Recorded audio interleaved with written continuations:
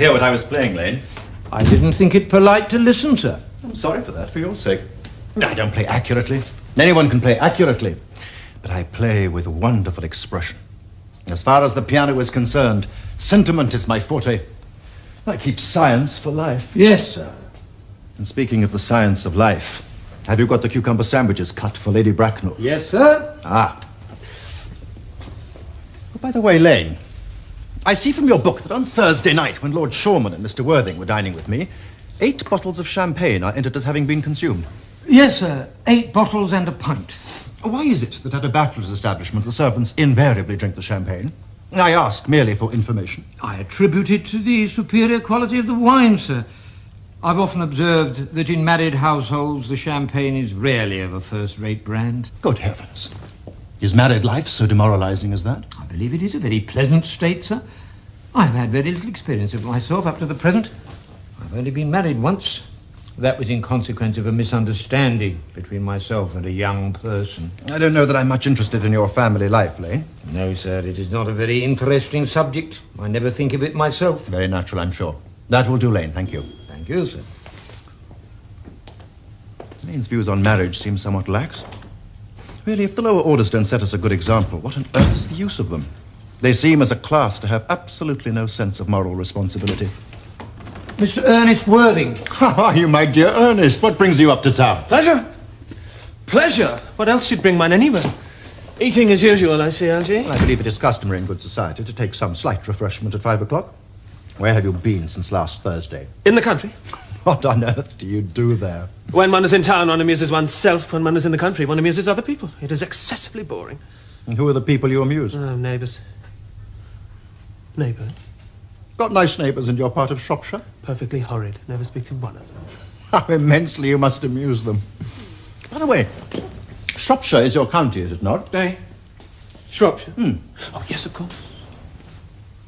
Hello? Why all these cups? Why cucumber sandwiches? Why such reckless extravagance in one so young? Who's coming to tea? Well, merely Aunt Augusta and Gwendolen. How perfectly delightful. Yes, that is all very well, but I'm afraid Aunt Augusta won't quite approve of your being here. May I ask why? My dear fellow, the way you flirt with Gwendolen is perfectly disgraceful. It is almost as bad as the way Gwendolen flirts with you. I am in love with Gwendolen. I have come up to town expressly to propose to her. But I thought you'd come up for pleasure. Like all that business. How utterly unromantic you are. I really don't see anything romantic in proposing. It is very romantic to be in love, but there is nothing romantic at all about a definite proposal. Why, one may be accepted. One usually is, I believe. Then the excitement is all over. And the very essence of romance is uncertainty. If ever I get married, I'll certainly try to forget the fact. I have no doubt about that, dear Algie. The divorce court was specially invented for people whose memories are so curiously constituted.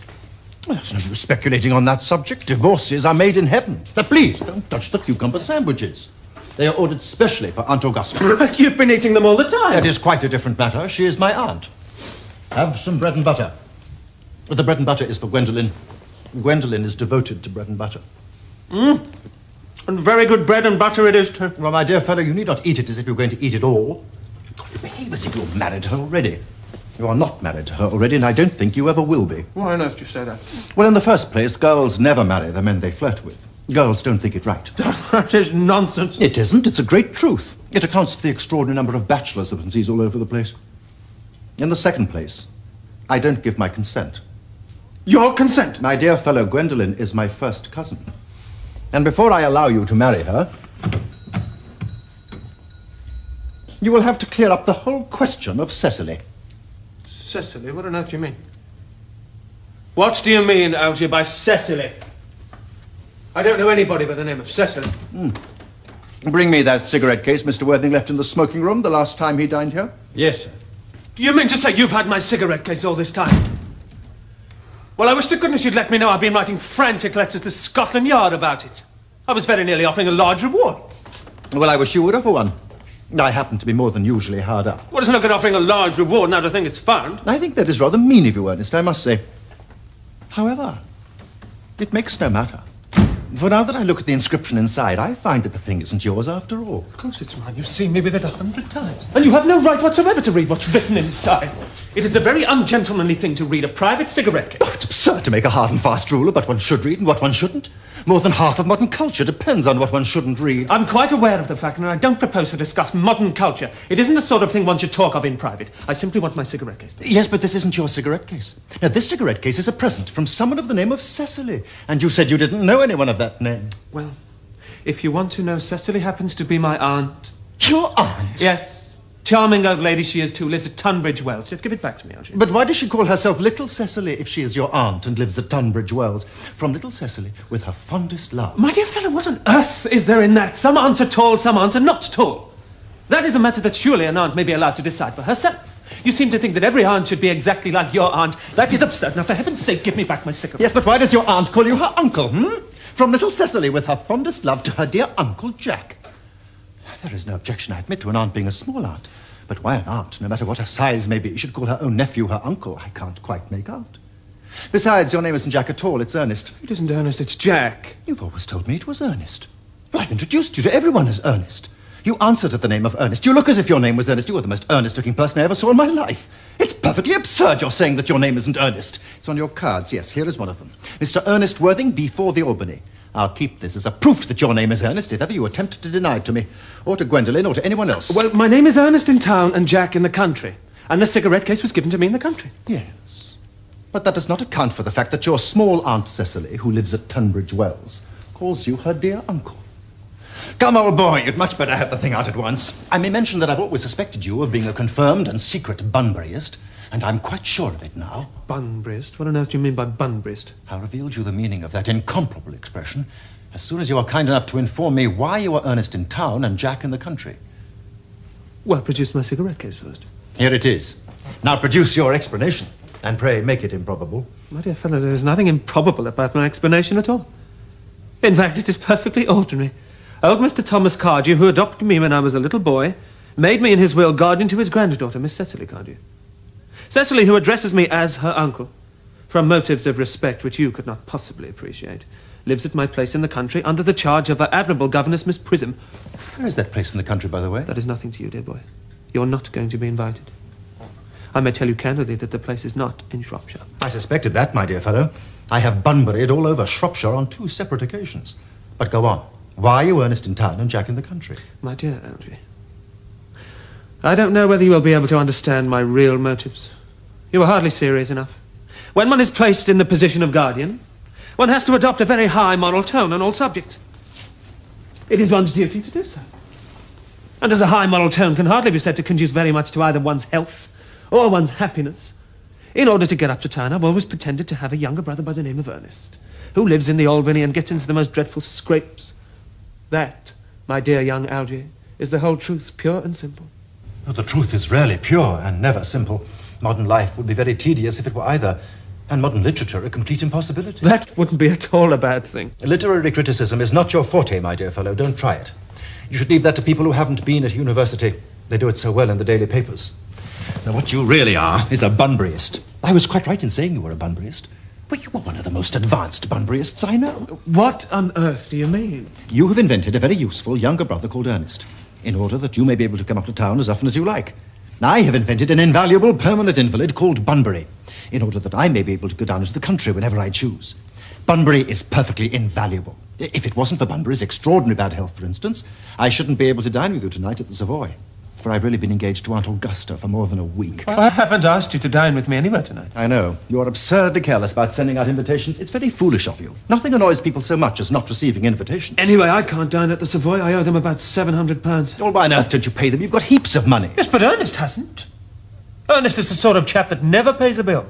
Then let us dine at Willis's. You had much better dine with your Aunt Augusta. I haven't the smallest intention of doing anything of the kind. I dine there on Monday, and once a week is quite enough to dine with one's own relations. And I know perfectly well whom she will place me next to tonight.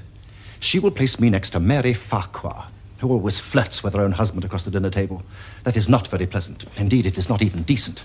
And that sort of thing is enormously on the increase. I mean, the amount of women in London who flirt with their own husbands is perfectly scandalous. It looks so bad, it's simply washing one's clean linen in public.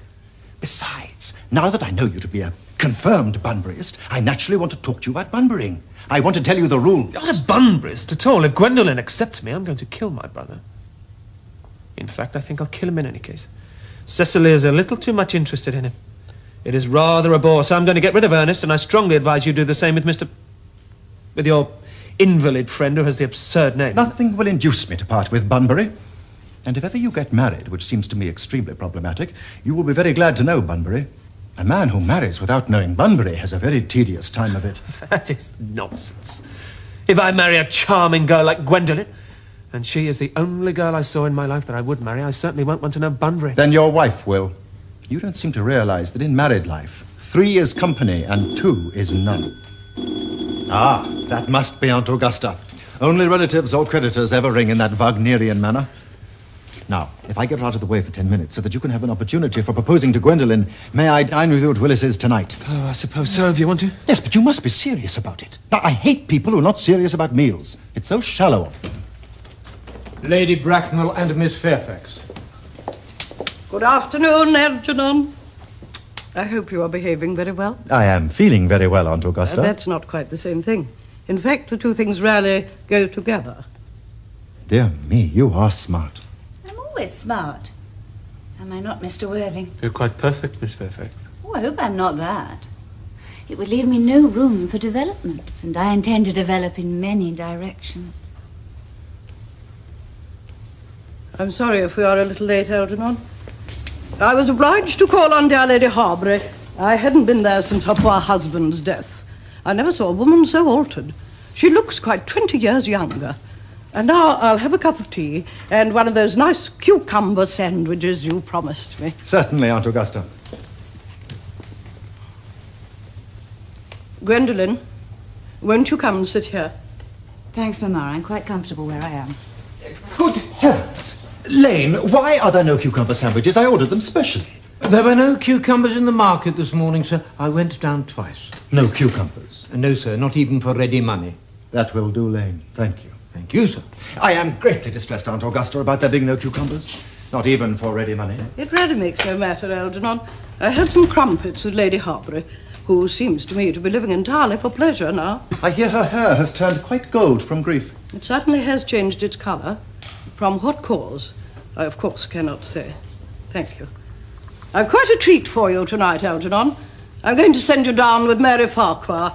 Such a nice woman, and so attentive to her husband. It's delightful to watch them.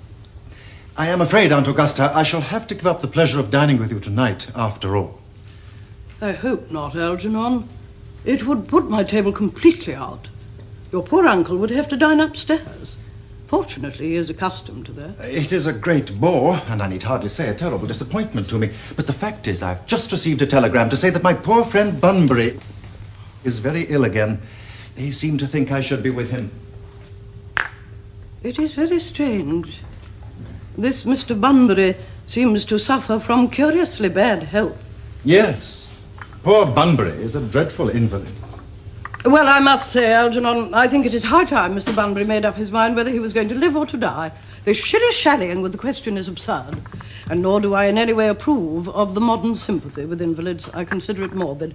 Illness of any kind is hardly a thing to be encouraged in others. Health is the primary duty of life. I am always telling that to your poor uncle, who never seems to take any notice, as far as any improvement in his ailment goes. I should be much obliged if you would ask Mr. Bunbury from me to be kind enough not to have a relapse on Saturday, for I rely on you to arrange my music for me. It is my last reception, and one wants something that will encourage conversation, particularly at the end of the season, when everyone has practically said whatever they had to say, which in most cases was probably not much. I'll speak to Bunbury, Aunt Augusta, if he is still conscious, and I think I can promise you he'll be all right by Saturday. Of course, the music is a great difficulty. You see, if one plays good music, people don't listen, and if one plays bad music, people don't talk. But I'll run over the programme I've drawn out for you, if you'll kindly come into the next room for a moment. Thank you, Algernon. It is very thoughtful of you. I'm sure the programme will be delightful, after a few expurgations. French songs I cannot possibly allow. People always seem to think that they are improper, and either look shocked, which is vulgar, or laugh, which is worse. But German sounds a thoroughly respectable language, and indeed I believe is so. Gwendolen, you will accompany me. Certainly, Mamma.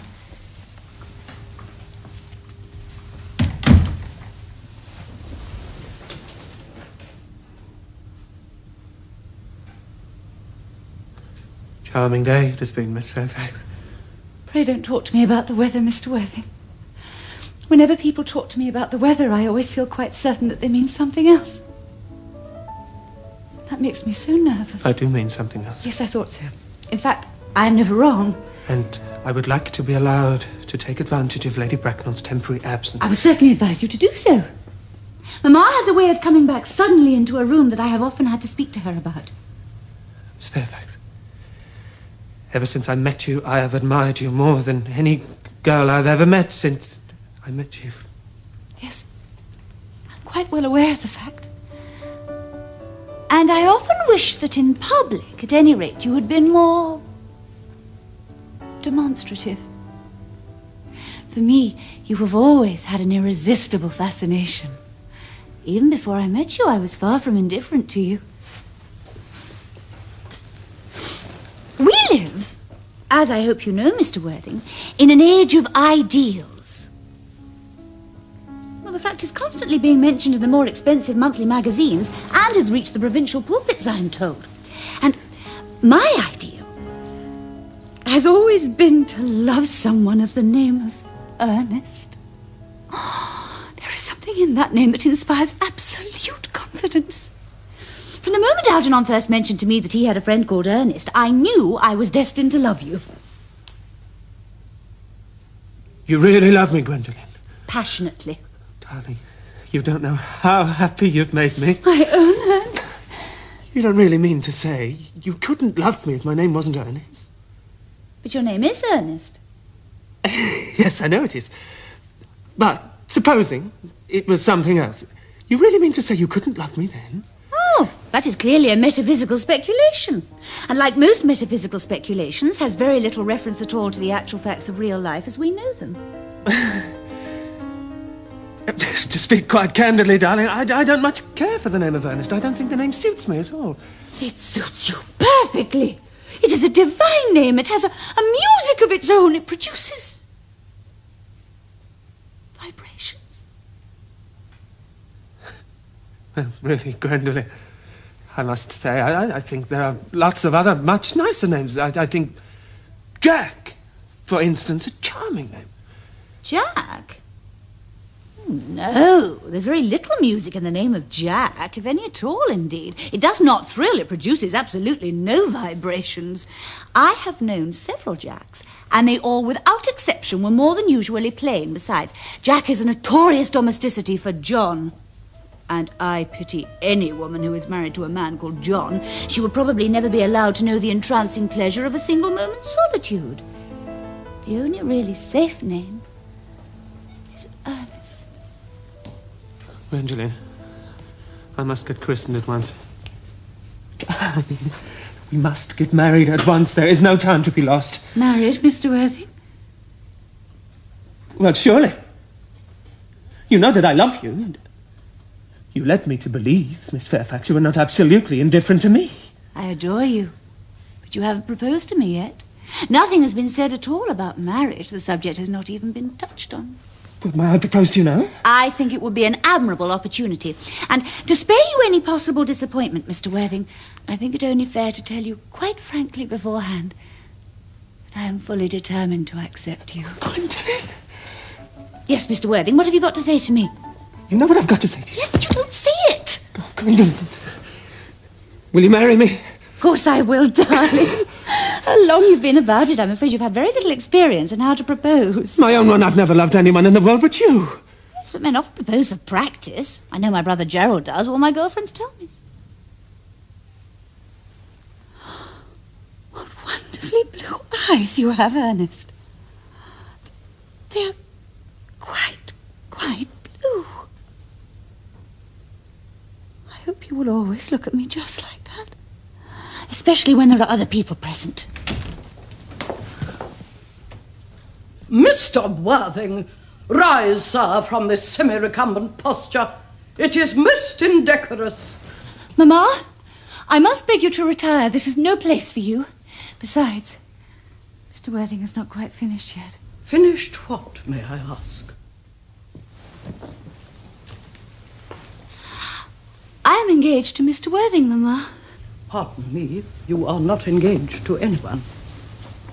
When you do become engaged to someone, I or your father, should his health permit him, will inform you of the fact. An engagement should come upon a young girl as a surprise, pleasant or unpleasant, as the case may be. It is hardly a matter she could be allowed to arrange for herself. And now, I have a few questions to put to you, Mr. Worthing. While I am making these inquiries, you, Gwendolen, will wait for me below in the carriage. Oh, Mamma! In the carriage, Gwendolen. Yes, Mamma.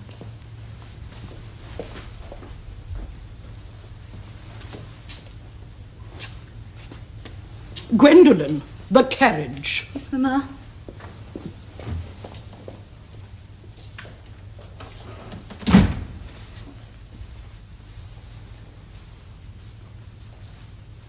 You can take a seat, Mr. Worthing. Thank you, Lady Bracknell. I prefer standing.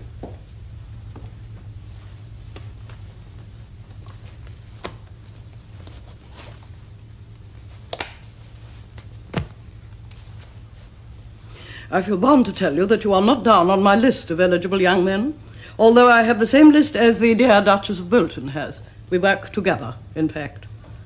However, I am quite willing to enter your name should your answers be what a really affectionate mother requires. Do you smoke? Well, yes, I must admit I smoke. I'm glad to hear it. A man should always have an occupation of some kind. There are far too many idle men in London as it is. How old are you? 29. A very good age to be married at. I have always been of the opinion that a man who desires to get married should know either everything or nothing. Which do you know?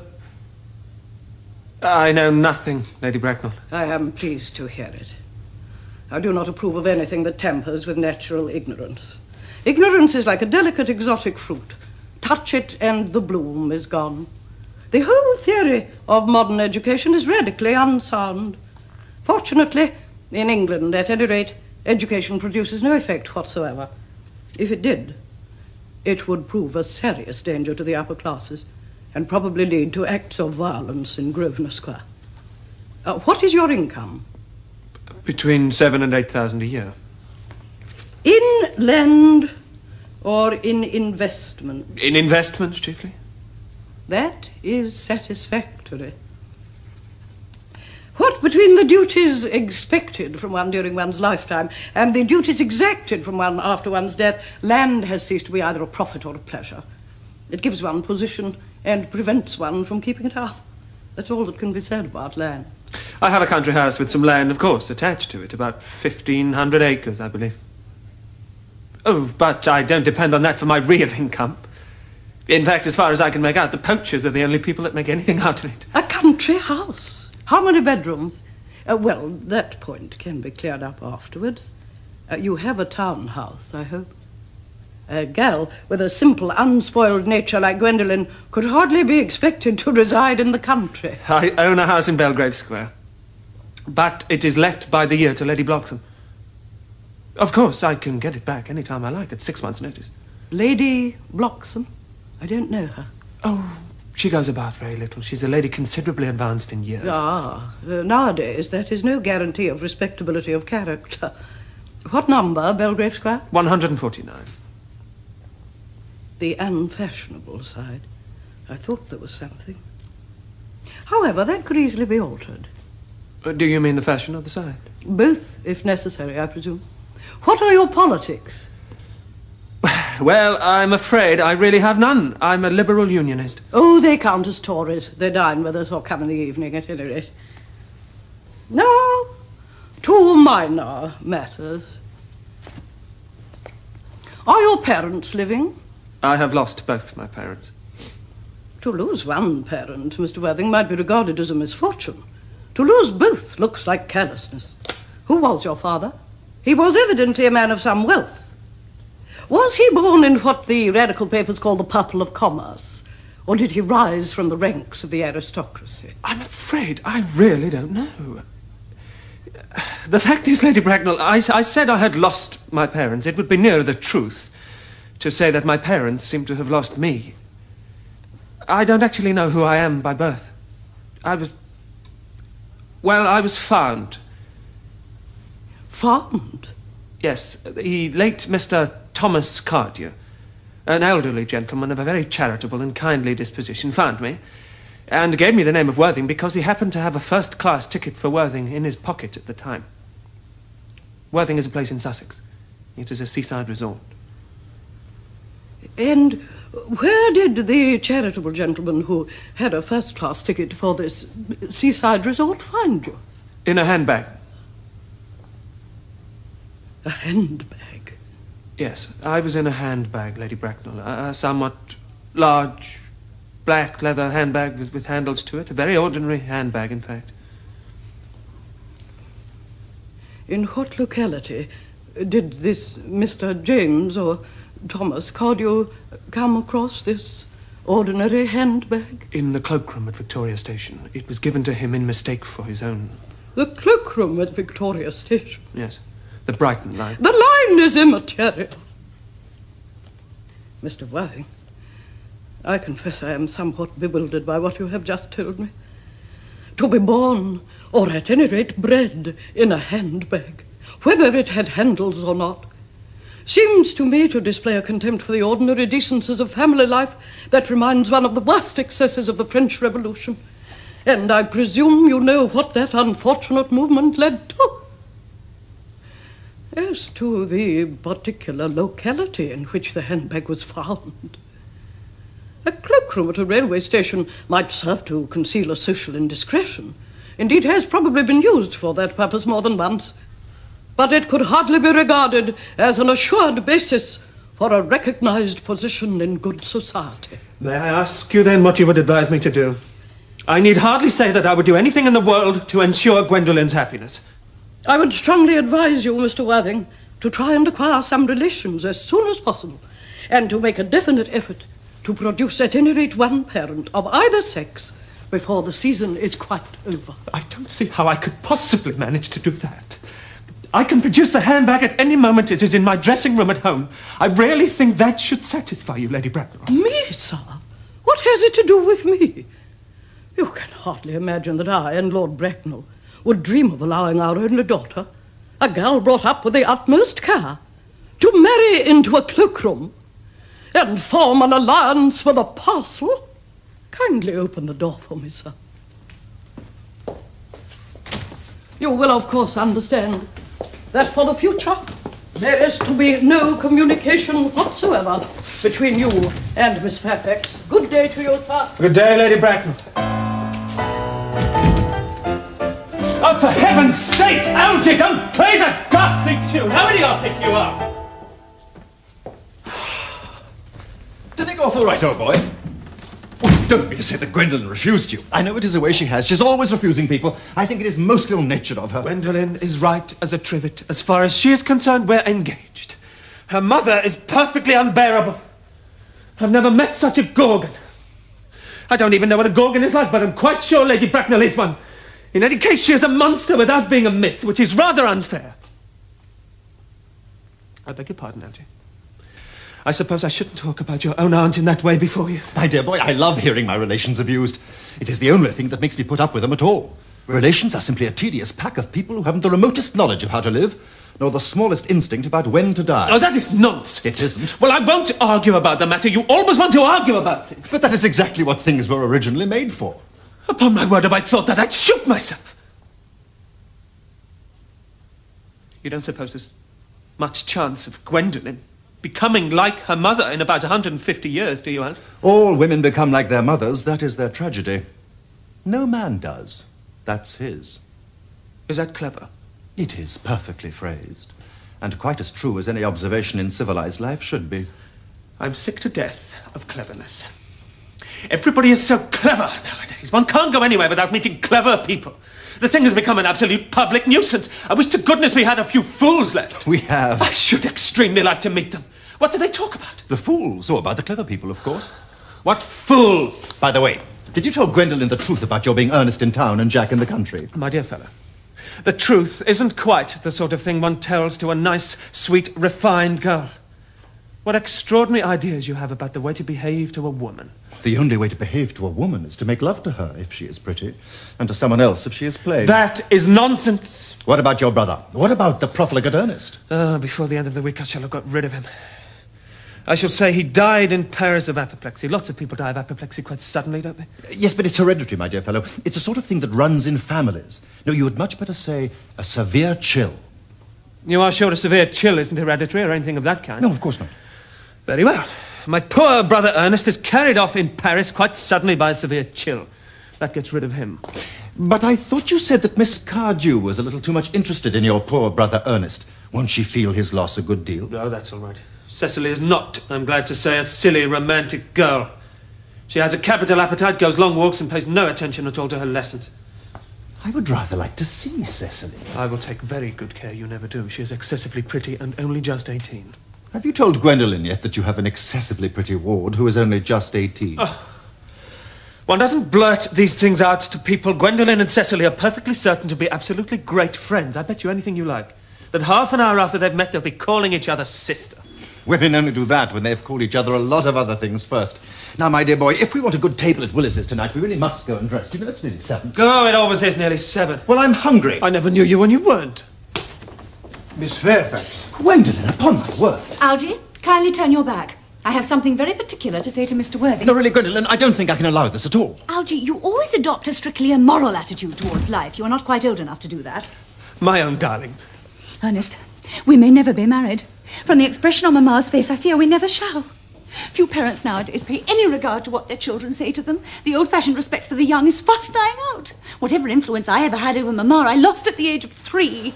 But although she may prevent us from becoming man and wife, and I may marry someone else and marry often, nothing that she can possibly do can alter my eternal devotion to you. Dear Gwendolen. The story of your romantic origin is related to me by Mamma, with unpleasing comments, has naturally stirred the deeper fibres of my nature.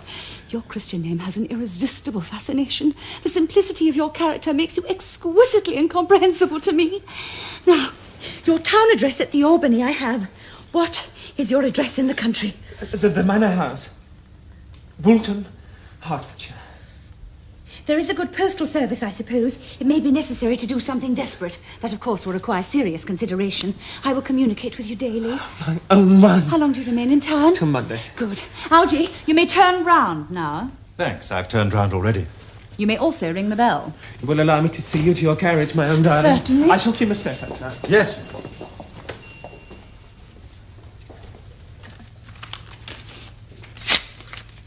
A glass of sherry, Lane? Yes, sir.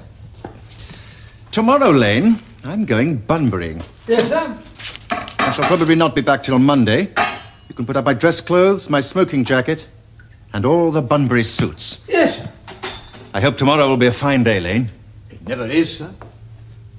Lane, you are a perfect pessimist. I do my best to give satisfaction, sir. There's a sensible, intellectual girl. The only girl I ever cared for in my life. What on earth are you so amused at? Oh, I'm a little anxious about poor Bunbury, that is all. If you don't take care, your friend Bunbury will get you into a serious scrape someday. I love scrapes. They are the only things that are never serious. No, that is nonsense. Algy, you never talk anything but nonsense. Nobody ever does.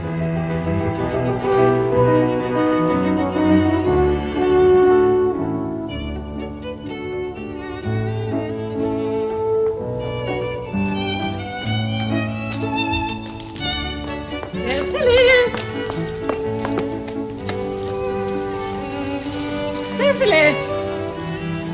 Surely such a utilitarian occupation as the watering of flowers is rather Moulton's duty than yours. Especially at a moment when intellectual pleasures await you. Your German grammar is on the table. Pray open it at page 15. We will repeat yesterday's lesson. But I don't like German. It isn't at all a becoming language. I know perfectly well that I look quite plain after my German lesson. Child, you know how anxious your guardian is that you should improve yourself in every way. He laid particular stress on your German as he was leaving for town yesterday. Indeed, he always lays stress on your German when he is leaving for town. Dear Uncle Jack is so very serious. Sometimes he is so serious, I think he cannot be quite well. Your guardian enjoys the best of health, and his gravity of demeanour is especially to be commended in one so comparatively young as he is. I know no one who has a higher sense of duty and responsibility. I suppose that is why he often looks a little bored when we three are together. Cecily, I'm surprised at you. Mr. Worthing has many troubles in his life. Idle merriment and triviality would be out of place in his conversation. You must remember his constant anxiety about that unfortunate young man, his brother. I wish Uncle Jack would allow that unfortunate young man, his brother, to come down here sometimes. We might have a good influence over him, Miss Prism. I'm sure you certainly would. You know German and geology, and things of that kind influence a man very much. I do not think that even I could produce any effect on a character that, according to his own brother's admission, is irretrievably weak and vacillating. Indeed, I'm not sure that I would desire to reclaim him. I'm not in favour of this modern mania for turning bad people into good people at a moment's notice. As a man sows, so let him reap. You must put away your diary, Cecily. I really don't see why you should keep a diary at all. I keep a diary in order to enter the wonderful secrets of my life. If I didn't write them down, I should probably forget all about them. Memory, my dear Cecily, is the diary that we all carry about with us. Yes, but it usually chronicles the things that have never happened and couldn't possibly have happened. I believe that memory is responsible for nearly all the 3-volume novels that Moody sends us. Do not speak slightingly of 3-volume novels, Cecily. I wrote one myself in earlier days. Did you really, Miss Prism? How wonderfully clever you are. I hope it did not end happily. I don't like novels that end happily. They depress me so much. The good ended happily and the bad unhappily. That is what fiction means. I suppose so, but it seems very unfair. And was your novel ever published? Alas, no. The manuscript, unfortunately, was abandoned. I use the word in the sense of lost or mislaid. Do your work, child. These speculations are profitless. But I see dear Dr. Chasuble coming up through the garden. Oh, Dr. Chasuble, this is indeed a pleasure. And how are we this morning? Miss Prism, you are, I trust, well? Miss Prism has just been complaining of a slight headache. I think it would do her so much good to have a short stroll with you in the park, Dr. Chasuble. Cecily, I've not mentioned anything about a headache. No, dear Miss Prism, I know that, but I felt instinctively that you had a headache. Indeed, I was thinking about that and not about my German lesson when the rector came in. I hope, Cecily, you are not inattentive. Oh, I'm afraid I am. That is strange. Were I fortunate enough to be Miss Prism's pupil, I would hang upon her lips. I spoke metaphorically. My metaphor was drawn from bees. Mr. Worthing, I suppose, has not returned from town yet? We do not expect him until Monday afternoon. Ah, yes. He usually likes to spend his Sunday in London. He's not one of those whose sole aim is enjoyment, as by all accounts that unfortunate young man, his brother, seems to be. But I must not disturb Egeria and her pupil any longer. Egeria?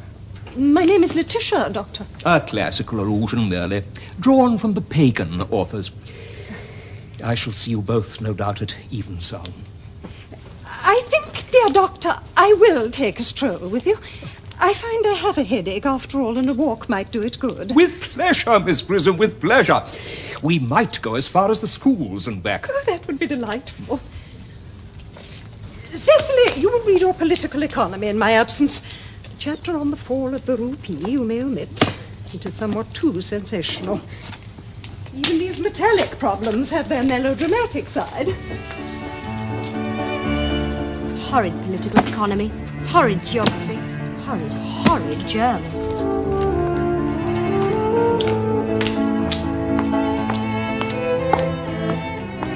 Mr. Ernest Worthing has just driven over from the station. He has brought his luggage with him. Mr. Ernest Worthing, B4, the Albany W. Uncle Jack's brother. Did you tell him Mr. Worthing was in town?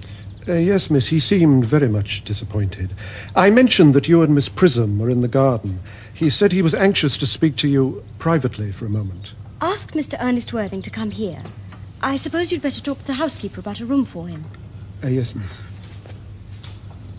I have never met a really wicked person before. I feel rather frightened. Sir? I'm so afraid he will look just like everyone else. He does. You were my little cousin Cecily, I'm sure. You are under some strange mistake. I am not little. In fact, I believe I am more than usually tall for my age. But I am your cousin Cecily. You, I see from your card, are Uncle Jack's brother, my cousin Ernest.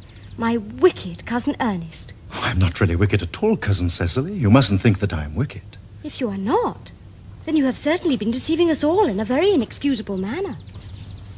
I hope you have not been leading a double life, pretending to be wicked and being really good all the time. That would be hypocrisy. Oh, well, of course I have been rather reckless. I'm glad to hear it. In fact, now you mention the subject, I have been very bad in my own small way. I don't think you should be so proud of that, though I'm sure it must have been very pleasant. It's much pleasanter being here with you. I can't understand how you were here at all. Uncle Jack won't be back until Monday afternoon. It's a great disappointment. I'm obliged to go up by the first train on Monday morning. I have a business appointment that I am anxious to miss. Couldn't you miss it anywhere but in London? No, the appointment is in London. Well, I know, of course, how important it is not to keep a business engagement if one wants to retain any sense of the beauty of life. But still, I think you had better wait till Uncle Jack arrives. I know he wants to talk to you about your emigrating. About my what? Your emigrating. He has gone up to buy your outfit. Oh, I certainly wouldn't let Jack buy my outfit. He has no taste in neckties at all. I don't think you will require neckties. Uncle Jack is sending you to Australia. Australia? I'd sooner die. Well, he said at dinner on Wednesday night that you would have to choose between this world, the next world, and Australia. Oh, well, the accounts I have received of Australia and the next world are not particularly encouraging. This world is good enough for me, Cousin Cecily. Yes, but are you good enough for it? I'm afraid I'm not that. That is why I want you to reform me. You might make that your mission, Cousin Cecily, if you don't mind. I'm afraid I've no time this afternoon. Well, would you mind my reforming myself this afternoon? It is rather quixotic of you, but I think you should try. I will. I feel better already. You're looking a little worse. That's because I'm hungry. Oh, how thoughtless of me. I should have remembered that when one is going to lead an entirely new life, one requires regular and wholesome meals. Won't you come in? Thank you. Might I have a buttonhole first? I never have any appetite unless I have a buttonhole first. A Maréchal Niel? No, I'd sooner have a pink rose. Why? Because you are like a pink rose, Cousin Cecily. I don't think it can be right for you to talk to me like that. Miss Prism never says such things to me. Then Miss Prism is a short-sighted old lady. You were the prettiest girl I ever saw. Miss Prism says that all good looks are a snare. They are a snare that every sensible man would like to be caught in. I don't think I would care to catch a sensible man. I shouldn't know what to talk to him about.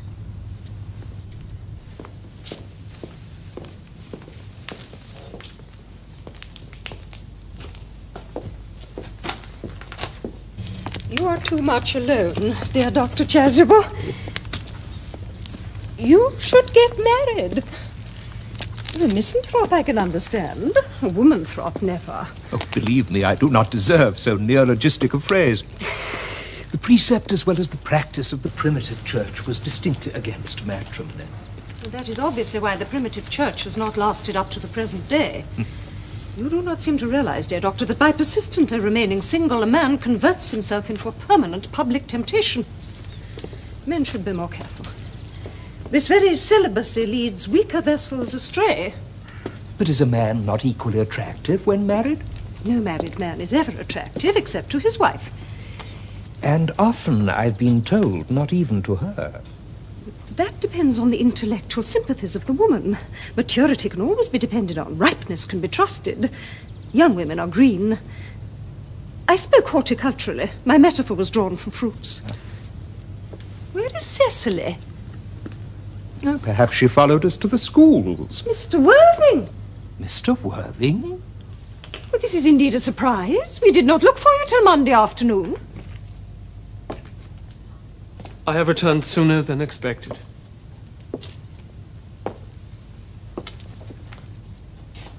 Dr. Chasuble, I hope you're well. Dear Mr. Worthing, I trust this garb of woe does not betoken some terrible calamity? My brother, More shameful debts and extravagance. Still leading his life of pleasure. Dead. Your brother Ernest dead? Quite dead. What a lesson for him. I trust he will profit by it. Mr. Worthing, I offer you my sincere condolence. You have at least the consolation of knowing you were always the most generous and forgiving of brothers. Poor Ernest. He had many faults, but it is a sad, sad blow. Very sad indeed. Were you with him at the end? No, he died abroad. In Paris, in fact. I had a telegram last night from the manager of the Grand Hotel. Was the cause of death mentioned? A severe chill, it seems. As a man sows, so shall he reap. Oh, Charity, dear Miss Prism Charity, none of us are perfect. I myself am peculiarly susceptible to drafts. Will the interment take place here? No. He seems to have expressed a desire to be buried in Paris. In Paris? I fear that hardly points to any very serious state of mind at the last. You would no doubt wish me to make some slight allusion to this tragic domestic affliction next Sunday. My sermon on the meaning of the manner in the wilderness can be adapted to almost any occasion, joyful, or, as in the present case, distressing. And I have preached it at harvest celebrations, christenings, confirmations, on days of humiliation and festal days. The last time I delivered it was in the cathedral as a charity sermon on behalf of the Society for the Prevention of Discontent among the Upper Orders. The bishop who was present was much struck by some of the analogies I drew. That reminds me. You mentioned christenings, I think, Dr. Chesney. I suppose you know how to christen, all right? I mean, of course, you're continually christening, aren't you? It is, I regret to say, one of the rector's most constant duties in this parish. I've often spoken to the poorer classes on the subject, but they don't seem to know what thrift is. But is there any particular infant in whom you are interested, Mr. Worthing? Your brother was, I believe, unmarried, was he not? Oh, yes. People who live entirely for pleasure usually are. But it is not for any child, dear doctor. I'm very fond of children. No, the fact is, I would like to be christened myself this afternoon, if you've nothing better to do. But surely, Mr. Worthing, you've been christened already? I don't remember anything about it. But have you any grave doubts on the subject? I certainly intend to have. Of course, I don't know if the thing would bother you in any way, or if you think I'm a little too old now. Oh, not at all, no. The sprinkling and indeed the immersion of adults is a perfectly canonical practice. Immersion? Oh, you need have no apprehensions. Sprinkling is all that is necessary, or indeed I think advisable. Our weather is so changeable. At what hour would you like the ceremony performed? Well, I might trot round about 5, if that would suit you. Perfectly, perfectly. In fact, I have 2 similar ceremonies to perform at that time. A case of twins that occurred recently in one of the outlying cottages on your own estate. Poor Jenkins, the carter, a most hard-working man. Oh. I don't see much fun in being christened along with other babies. That would be childish. Would 5:30 do? Admirably, admirably. And now, dear Mr. Worthing, I will not intrude any longer into a house of sorrow. I would merely beg you not to be too much bowed down by grief. What seem to us bitter trials are often blessings in disguise. This seems to me a blessing of an extremely obvious kind. Uncle Jack! Oh, I am pleased to see you back. But what horrid clothes you've got on. Do go and change them. Cecily! My child, my child. What is the matter, Uncle Jack? Oh, do look happy. You look as if you had toothache. And I have got such a surprise for you. Who do you think is in the dining room? Your brother. Who? Your brother Ernest. He arrived about half an hour ago. What nonsense. I haven't got a brother. Oh, don't say that. However badly he may have behaved to you in the past, he's still your brother. You couldn't be so heartless as to disown him. I'll tell him to come out, and you will shake hands with him, won't you, Uncle Jack? These are very joyful tidings. After we'd been resigned to his loss, his sudden return seems to me peculiarly distressing. My brother is in the dining room? I don't know what it all means. I think this is perfectly absurd. Good heavens! Brother John, I have come down from town to tell you that I am very sorry for all the trouble I have given you, and that I intend to lead a better life in the future. Uncle Jack, you're not going to refuse your own brother's hand. Nothing will induce me to take his hand. I think he's coming down here disgraceful. He knows perfectly well why. Uncle Jack, do be nice. There is some good in everyone. Ernest, has just been telling me about his poor invalid friend, Mr. Bunbury, whom he goes to visit so often. And surely there must be much good in one who is kind to an invalid and leaves the pleasures of London to sit by a bed of pain. He's been telling you about Bunbury, has he? Yes, he has told me all about poor Mr. Bunbury and his terrible state of health. Bunbury? Well, I won't have him talk to you about Bunbury or about anything else. It's enough to drive one perfectly frantic. Of course, I admit that the faults were all on my side, but I must say, I think Brother John's coldness to me peculiarly painful. I expected a more enthusiastic welcome, especially considering it is the first time I have come here. Uncle Jack, if you don't shake hands with Ernest, I will never forgive you. Never forgive me? Never, never, never. Well, this is the last time I shall ever do it. It's pleasant, is it not, to see so perfect a reconciliation? You have done a beautiful action today, dear child. We must not be premature in our judgments. I feel very happy. I beg your pardon, sir. There is an elderly gentleman wishes to see you. He has just come in a cab from the station. To see me? Yes, sir. Parker and Gribsby, solicitors. I don't know anything about them. Who are they? You'd better show him in, Merriman. Very good, sir. Parker and Gribsby. I wonder who they can be. I expect, Ernest, they've come about some business for your friend, Bunbury. Perhaps Bunbury wants to make his will and wishes you to be executor. I hope, Ernest, you have no outstanding accounts of any kind. I haven't any debts at all, dear Jack, thanks to your generosity. Mr. Gribsby. Mr. Ernest Worthing. This is Mr. Ernest Worthing. Mr. Ernest Worthing. Yes. Of B4 the Albany. Yes, that is my address. I am very sorry, sir, but we have a writ of attachment against you for 20 days at the suit of the Savoy Hotel Company Limited for £762, 14 shillings and twopence. Against me? Yes, sir. What perfect nonsense. I never dined at the Savoy at my own expense. I always dine at Willis's. It is far more expensive. I don't owe a penny to the Savoy. The summons is marked on the writ as having been served on you personally at the Albany on May the 27th. Judgment was given in default against you on June the 5th. Since then, we have written to you no less than 15 times without receiving any reply. In the interests of our clients, we had no option but to obtain an order for the committal of your person. Committal?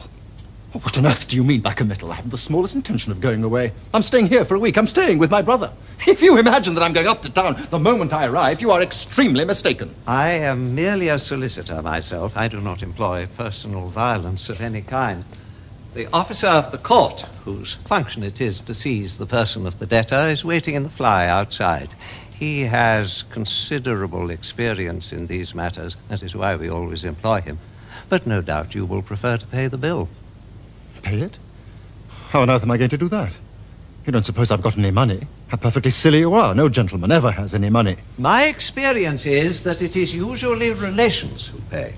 Jack, you really must settle this bill. Kindly allow me to see the particular items, Mr. Gribsby. £762, 14 shillings and twopence since last October. I am bound to say I never saw such reckless extravagance in all my life. £762 for eating. We are far away from Wordsworth's plain living and high thinking. And now, dear doctor, do you consider that I'm in any way called upon to pay this monstrous account for my brother? I am bound to say I do not think This so. proposed incarceration could be most salutary. I am quite of your opinion. My dear fellow, how ridiculous you are. You know perfectly well that this bill is really yours. Mine? Yes, you know it is. Mr. Worthing, if this is a jest, it is out of place. It is gross effrontery. Never mind what he says. This is the way he always goes on. You mean now to say you are not Ernest Worthing, residing at B4 the Albany? I wonder, as you're at it, you don't deny being my brother at all. Why don't you? Well, I'm not going to do that, my dear fellow. It will be absurd. Of course I'm your brother. And that is why you should pay this bill for me. Time presses. We have to be at Holloway not later than 4 o'clock. Otherwise, it is difficult to obtain admission. The rules are very strict. Holloway? It is at Holloway that detentions of this character take place always. Will you kindly come now, sir, if it will not be inconvenient to you? Jack. Pray be firm, Mr. Worthing. I'm quite firm, and I don't know what weakness or deception of any kind is. Uncle Jack, I think you have a little money of mine, haven't you? Let me pay this bill. I wouldn't like your own brother to be in prison. Oh, I couldn't possibly let you pay it, Cecily. It would be absurd. Then you will, won't you? Of course, I'm quite disappointed with him. You won't speak to him again, Cecily, will you? Certainly not. Unless, of course, he speaks to me first. It would be very rude not to answer him. Mr. Gribsby? Yes, sir. I shall pay this bill for my brother. And it is the last bill I shall ever pay for him too. How much is it? £762.14 and twopence. The cab will be 5 and 9 extra, hired for the convenience of the client. Of course. I must say I find this generosity quite foolish. The heart has its wisdom as well as the head, Miss Prism. Thank you. Good day. Good day. Good day, sir. I hope I shall have the pleasure of meeting you again. I sincerely hope not. Quite so. Right? I think we might leave the brothers together. Cecily, you will come with us. Certainly, Miss Prism.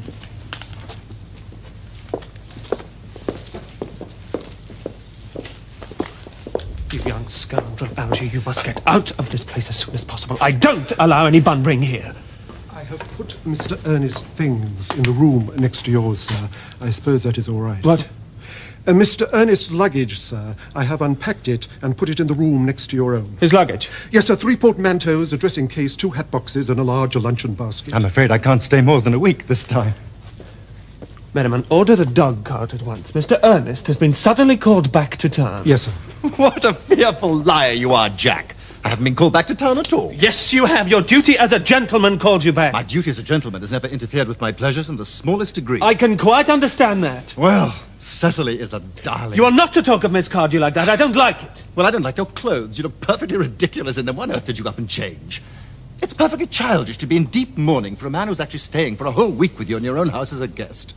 I call it grotesque. You are certainly not staying with me for the whole week as a guest or anything else. You have got to leave by the 4:05 train. Well, I certainly won't leave you so long as you are in mourning.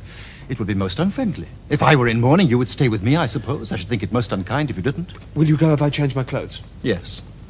If you don't take too long. I never saw anyone take so long to dress and with such little result. Well, at any rate, that is better than always being overdressed, as you are. If I am occasionally a little overdressed, I make up for it by being always immensely overeducated. Your vanity is ridiculous. Your conduct an outrage, and your presence in my garden utterly absurd. However, you have got to catch the 4:05, and I hope you will have a pleasant journey back to town. This bunbring, as you call it, hasn't been a great success for you. I think it has been a great success. I am in love with Cecily, and that is everything.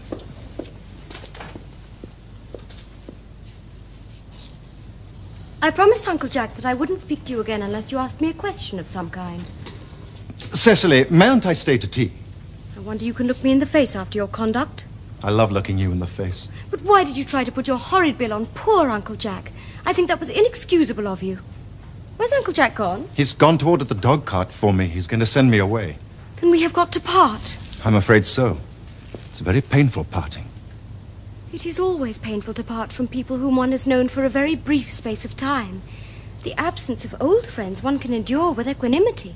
But even a momentary separation from anyone to whom one has just been introduced is almost unbearable. Thank you. The dog cart is at the door, sir. It can wait, Merriman. For 5 minutes. Yes, miss. I hope I shall not offend you, Cecily, if I state quite frankly and openly that you seem to me to be in every way the visible personification of absolute perfection. I think your frankness does you great credit, Ernest. If you will allow me, I will copy your remarks into my diary. Do you really keep a diary? I'd give anything to look at it, may I? Oh, no. You see, it is simply a very young girl's record of her own thoughts and impressions, and consequently meant for publication. When it appears in volume form, I hope you will order a copy.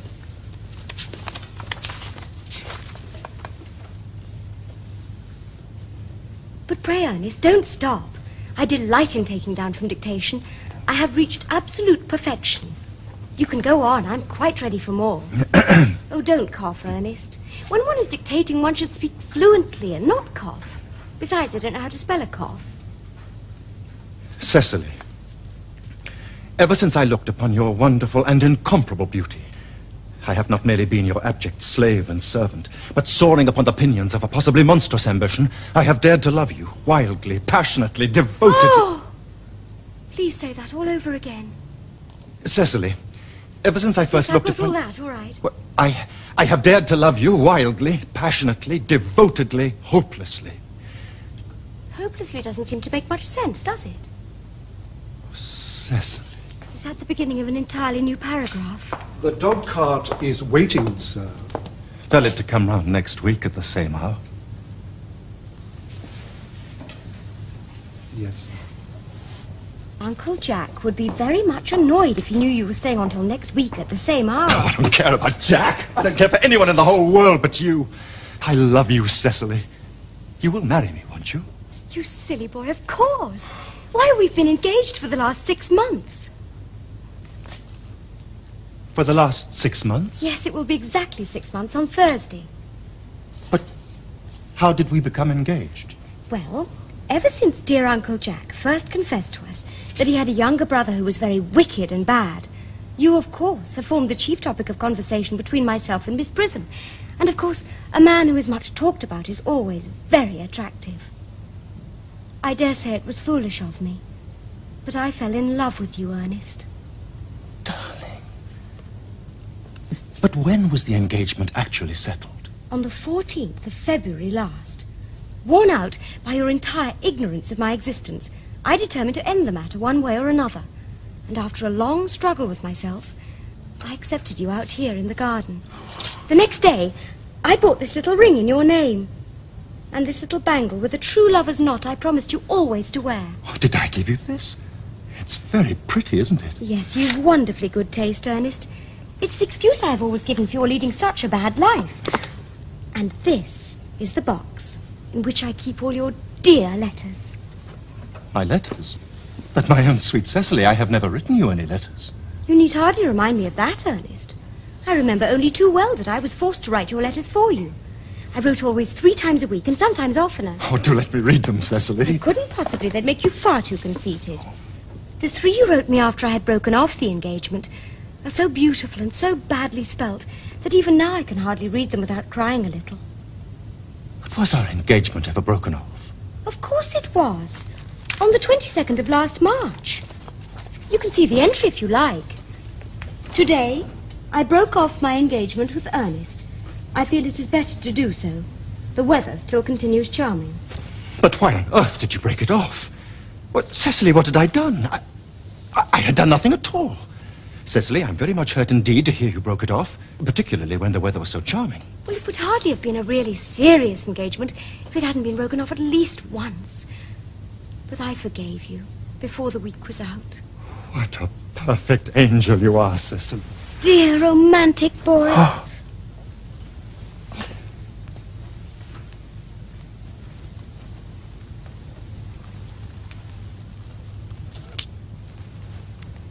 But, Cecily, you'll never break off our engagement again. I don't think I could break it off now that I've actually met you. Besides, of course, there is the question of your name. Yes, of course. Well, you mustn't laugh at me, darling, but it has always been a girlish dream of mine to love someone whose name was Ernest. There is something in that name which seems to inspire absolute confidence. I pity any poor married woman whose husband is not called Ernest. But, my dear child, do you mean to say you could not love me if I had some other name? But what name? Ooh, any name you like.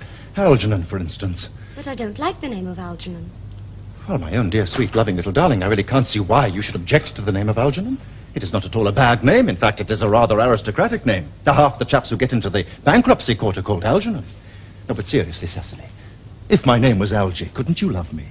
I might respect you, Ernest. I might admire your character. But I fear I should not be able to give you my undivided attention. Cecily, your rector here is, I suppose, thoroughly experienced in the practice of all the rites and ceremonials of the church. Yes, Dr. Chasuble is a most learned man. He has never written a single book, so you can imagine how much he knows. I must see him at once on a most important christening. I mean, on most important business. Oh! I shan't be away more than half an hour. Considering that we have been engaged since February the 14th, and that I only met you today for the first time, I think it is rather hard that you should leave me for so long a period as half an hour. Couldn't you make it 20 minutes? I'll be back in no time. What an impetuous boy he is. I like his hair so much. I must enter his proposal in my diary. Miss Fairfax has just called to see Mr. Worthing. On very important business, Miss Fairfax states. Isn't Mr. Worthing in his library? Mr. Worthing went over in the direction of the rectory some time ago. Pray ask the lady to come out here. Mr. Worthing is sure to be back soon, and you can bring tea. Yes, miss. Miss Fairfax, I suppose one of the many good elderly women who are associated with Uncle Jack in some of his philanthropic work in London. I don't quite like women who are interested in philanthropic work. I think it is so forward of them. Miss Fairfax.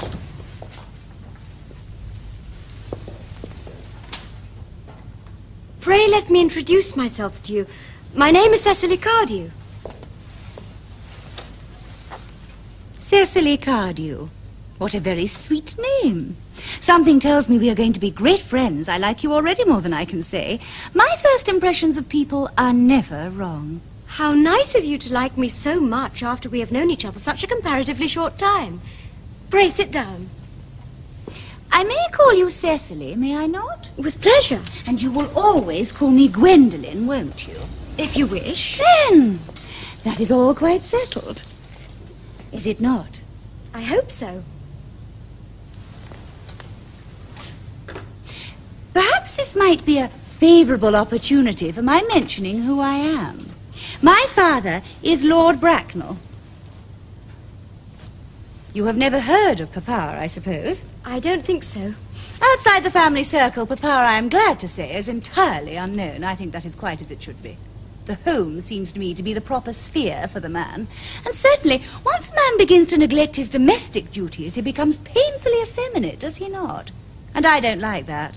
It makes men so very attractive. Cecily, Mamma, whose views on education are remarkably strict, has brought me up to be extremely short-sighted. It is part of her system. So, do you mind my looking at you through my glasses? Oh, not at all, Gwendolen. I'm very fond of being looked at.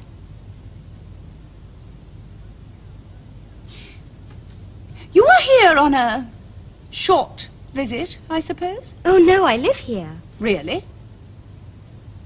Your mother, no doubt, or some female relative of advanced years, resides here also. Oh, no, I have no mother, nor in fact any relations. Indeed. My dear guardian, with the assistance of Miss Prism, has the arduous task of looking after me. Your guardian? Yes, I am Mr. Worthing's ward. Oh, it is strange he never mentioned to me that he had a ward. How very secretive of him.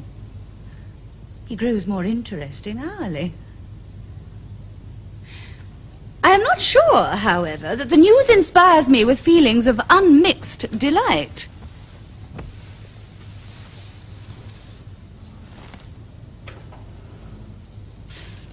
I am very fond of you, Cecily. I have liked you ever since I met you, but I am bound to state that now that I know that you are Mr. Worthing's ward, I cannot help expressing a wish that you were, well, just a little older than you seem to be, and not quite so very alluring in appearance. In fact, if I may speak candidly... Pray do. I think that whenever one has anything unpleasant to say, one should always be quite candid. Well, to speak with perfect candour, Cecily, I wish that you were fully 42 and more than usually plain for your age. Ernest has a strong, upright nature. He is the very soul of truth and honour. Disloyalty would be as impossible to him as deception. But even men of the noblest possible moral character are extremely susceptible to the influence of the physical charms of others. Modern, no less than ancient history supplies us with many most painful examples of what I refer to. If it were not so, indeed, history would be quite unreadable. I beg your pardon, Gwendolen. Did you say Ernest? Yes. Oh, but it is not Mr. Ernest Worthing who is my guardian. It is his brother, his elder brother. Ernest never mentioned to me that he had a brother. I'm sorry to say they have not been on good terms for a long time. Oh. Oh, well, that accounts for it. Now that I think of it, I've never heard any man mention his brother. The subject seems distasteful to most men. Oh, Cecily, you have lifted a load from my mind. I was growing almost anxious. It would have been terrible if any cloud had come across a friendship like ours, would it not? Of course, you are quite sure that it is not Mr. Ernest Worthing who is your guardian? Quite sure. In fact, I am going to be his. I beg your pardon? Dearest Gwendolen, there is no reason why I should make a secret of it to you. Our little country newspaper is sure to chronicle the fact next week. Mr. Ernest Worthing and I are engaged to be married.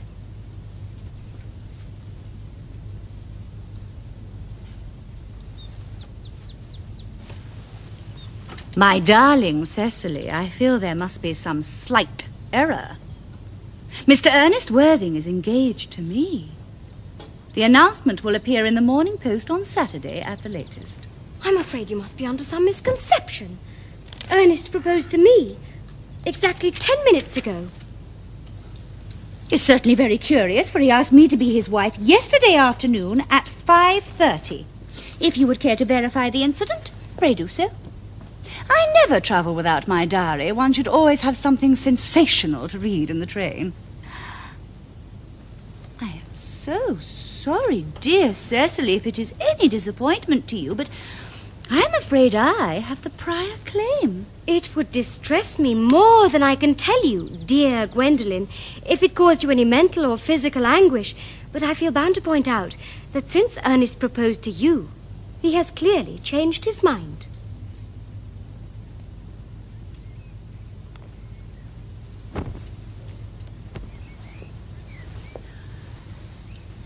If the poor boy has been entrapped into any foolish promise, I shall consider it my duty to rescue him at once, and with a firm hand. Whatever unfortunate entanglement my dear boy may have got into, I will never reproach him with it after we are married. Do you allude to me, Miss Cardew, as an entanglement? You are presumptuous. On an occasion of this kind, it becomes more than a moral duty to speak one's mind. It becomes a pleasure. Do you suggest, Miss Fairfax, that I entrapped Ernest into an engagement? How dare you? This is no time for wearing the shallow mask of manners. When I see a spade, I call it a spade. I'm glad to say I have never seen a spade. It is obvious that our social spheres have been widely different. Shall I lay tea here as usual, miss? Yes, as usual. Are there any interesting walks in the vicinity, Miss Cardew? Oh, yes, a great many. From the top of one of the hills quite close, one can see 5 counties. 5 counties? I don't think I should like that. I hate crowds. I suppose that is why you live in the town.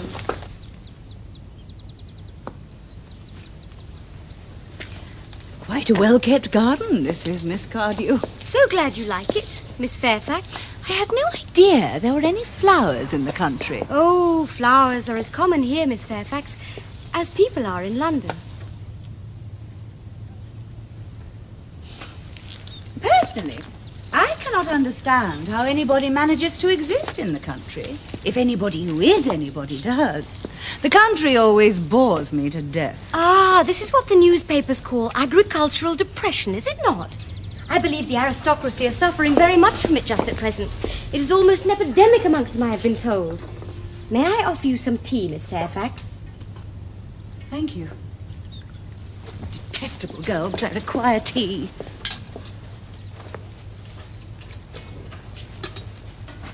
Sugar?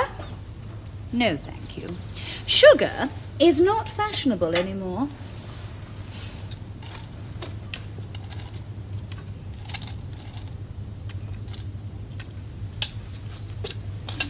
Cake or bread and butter?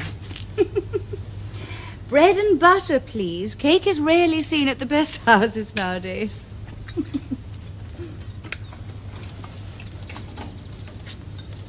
Hand that to Miss Fairfax.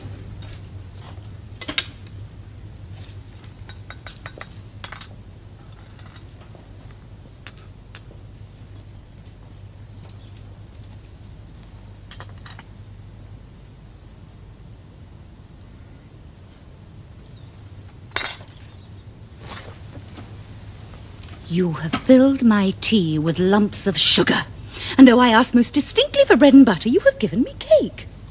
I am known for the gentleness of my disposition and the extraordinary sweetness of my nature, but I warn you, Miss Cardew, you may go too far. To save my poor, innocent, trusting boy from the machinations of any other girl, there are no lengths to which I would not go. From the moment I saw you, I distrusted you. I felt that you were false and deceitful.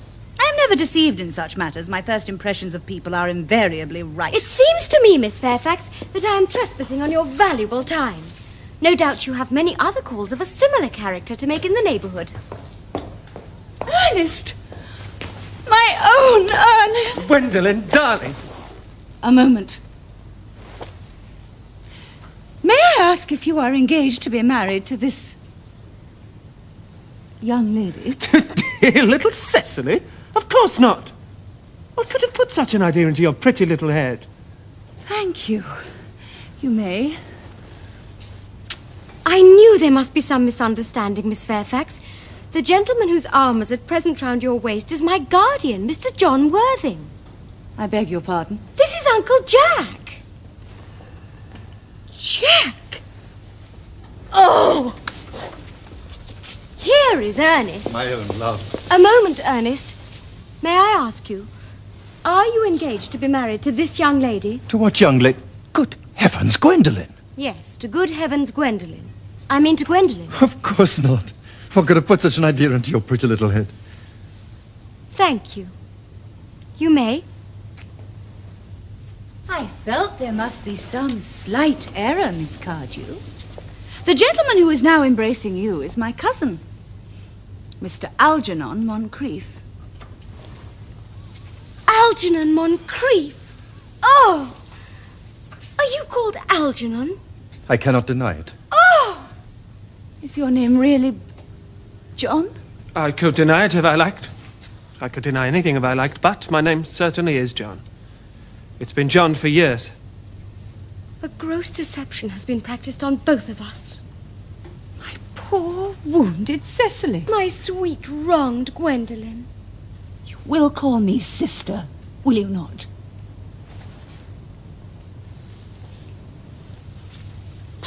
There is just one question I should like to be allowed to ask my guardian. An admirable idea, Mr. Worthing. There is just one question I would like to be permitted to put to you. Where is your brother Ernest?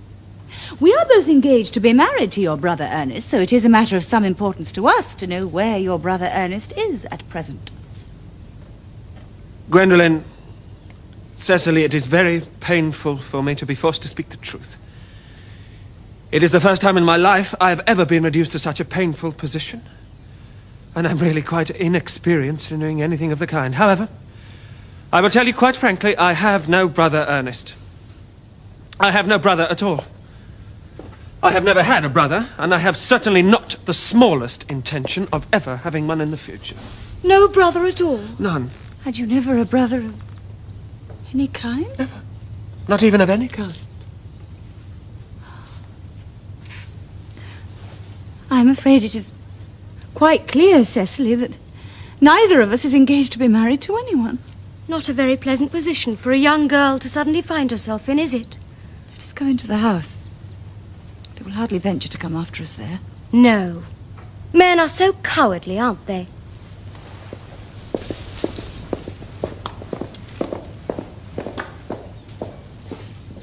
This ghastly state of things is what you call bunburying, I suppose. Yes. And a perfectly wonderful Bunbury it is, too. The most wonderful Bunbury I've ever had in my life. Well, you have no right whatsoever to Bunbury here. That's absurd. One has a perfect right to Bunbury anywhere one chooses. Every serious Bunburyist knows that. Serious Bunburyist? Good heavens! Well, one must be serious about something if one wants to have any amusement in life. As for your conduct toward Miss Cardew, I must say that your taking in a sweet, simple, innocent girl like that is quite inexcusable. To say nothing of the fact that she is my ward. I can see no possible defense at all for your deceiving a brilliant, clever, thoroughly experienced young lady like Miss Fairfax, to say nothing of the fact that she is my cousin. I wanted to be engaged to Gwendolen, that is all. I love her. Well, I simply wanted to be engaged to Cecily. I adore her. There is certainly no chance of your marrying Miss Cardew. I don't think there's much likelihood, Jack, of you and Miss Fairfax being united. Well, that is no business of yours. If it was my business, I shouldn't talk about it. It's very vulgar to talk about one's business. Only people like stockbrokers do that, and then merely at dinner parties. How you can sit there, calmly eating muffins, when we're in this horrible trouble I can't make out. You seem to be perfectly heartless. Well, I can't eat muffins in an agitated manner. The butter would probably get in my cuffs. I'm eating muffins because I am unhappy. Besides, I am particularly fond of muffins. Well, that is no reason why you should eat them all in that greedy way. I wish you'd have some tea cake instead. I don't like tea cake. Good heavens, I suppose a man may eat his own muffins in his own garden. But you've just said it was perfectly heartless to eat muffins. I said it was perfectly heartless of you under the circumstances. That is quite a different thing. That may be, but the muffins are the same. Algernon! I wish to goodness you would go. You can't possibly ask me to go without having some dinner. It's absurd. I never go without my dinner. No one ever does, except vegetarians and people like that. Oh, that is nonsense. You never took anything but nonsense. Jack, you're at the muffins again. Angie, I've already asked you to go. I don't want you here. Why don't you go? I haven't quite finished my tea, and there is still one muffin left.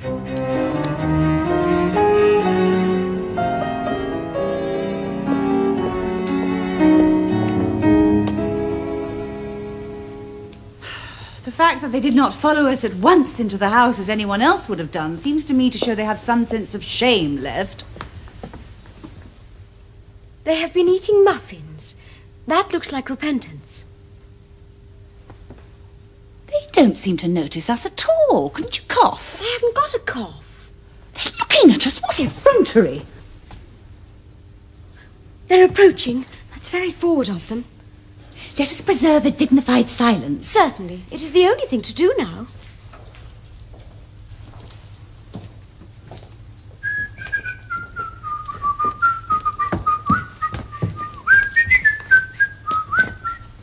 This dignified silence seems to produce an unpleasant effect. A most distasteful one. But we will not be the first to speak. Certainly not. Mr. Worthing! I have something very particular to ask you. Much depends on your reply. Gwendolen, your common sense is invaluable. Mr. Moncrieff, kindly answer me the following question. Why did you pretend to be my guardian's brother? In order that I might have an opportunity of meeting you. That certainly seems a satisfactory explanation, does it not? Yes, dear, if you can believe him. I don't. But that does not affect the wonderful beauty of his answer. True. In matters of grave importance, style, not sincerity, is the vital thing. Mr. Worthing, what explanation can you offer to me for pretending to have a brother?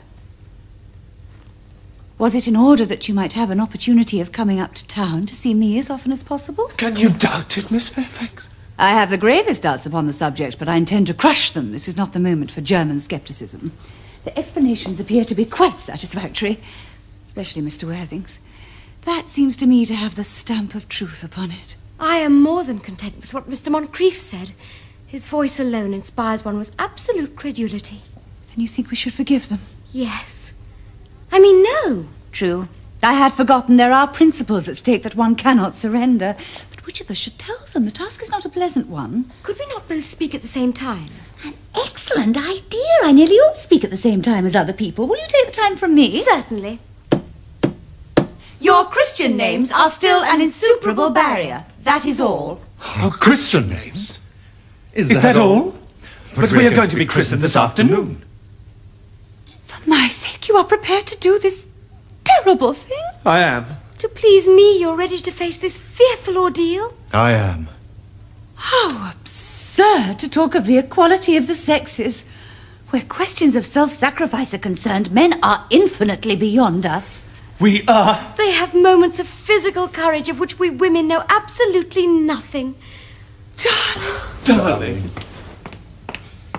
Him, Lady Bracknell. Good heavens.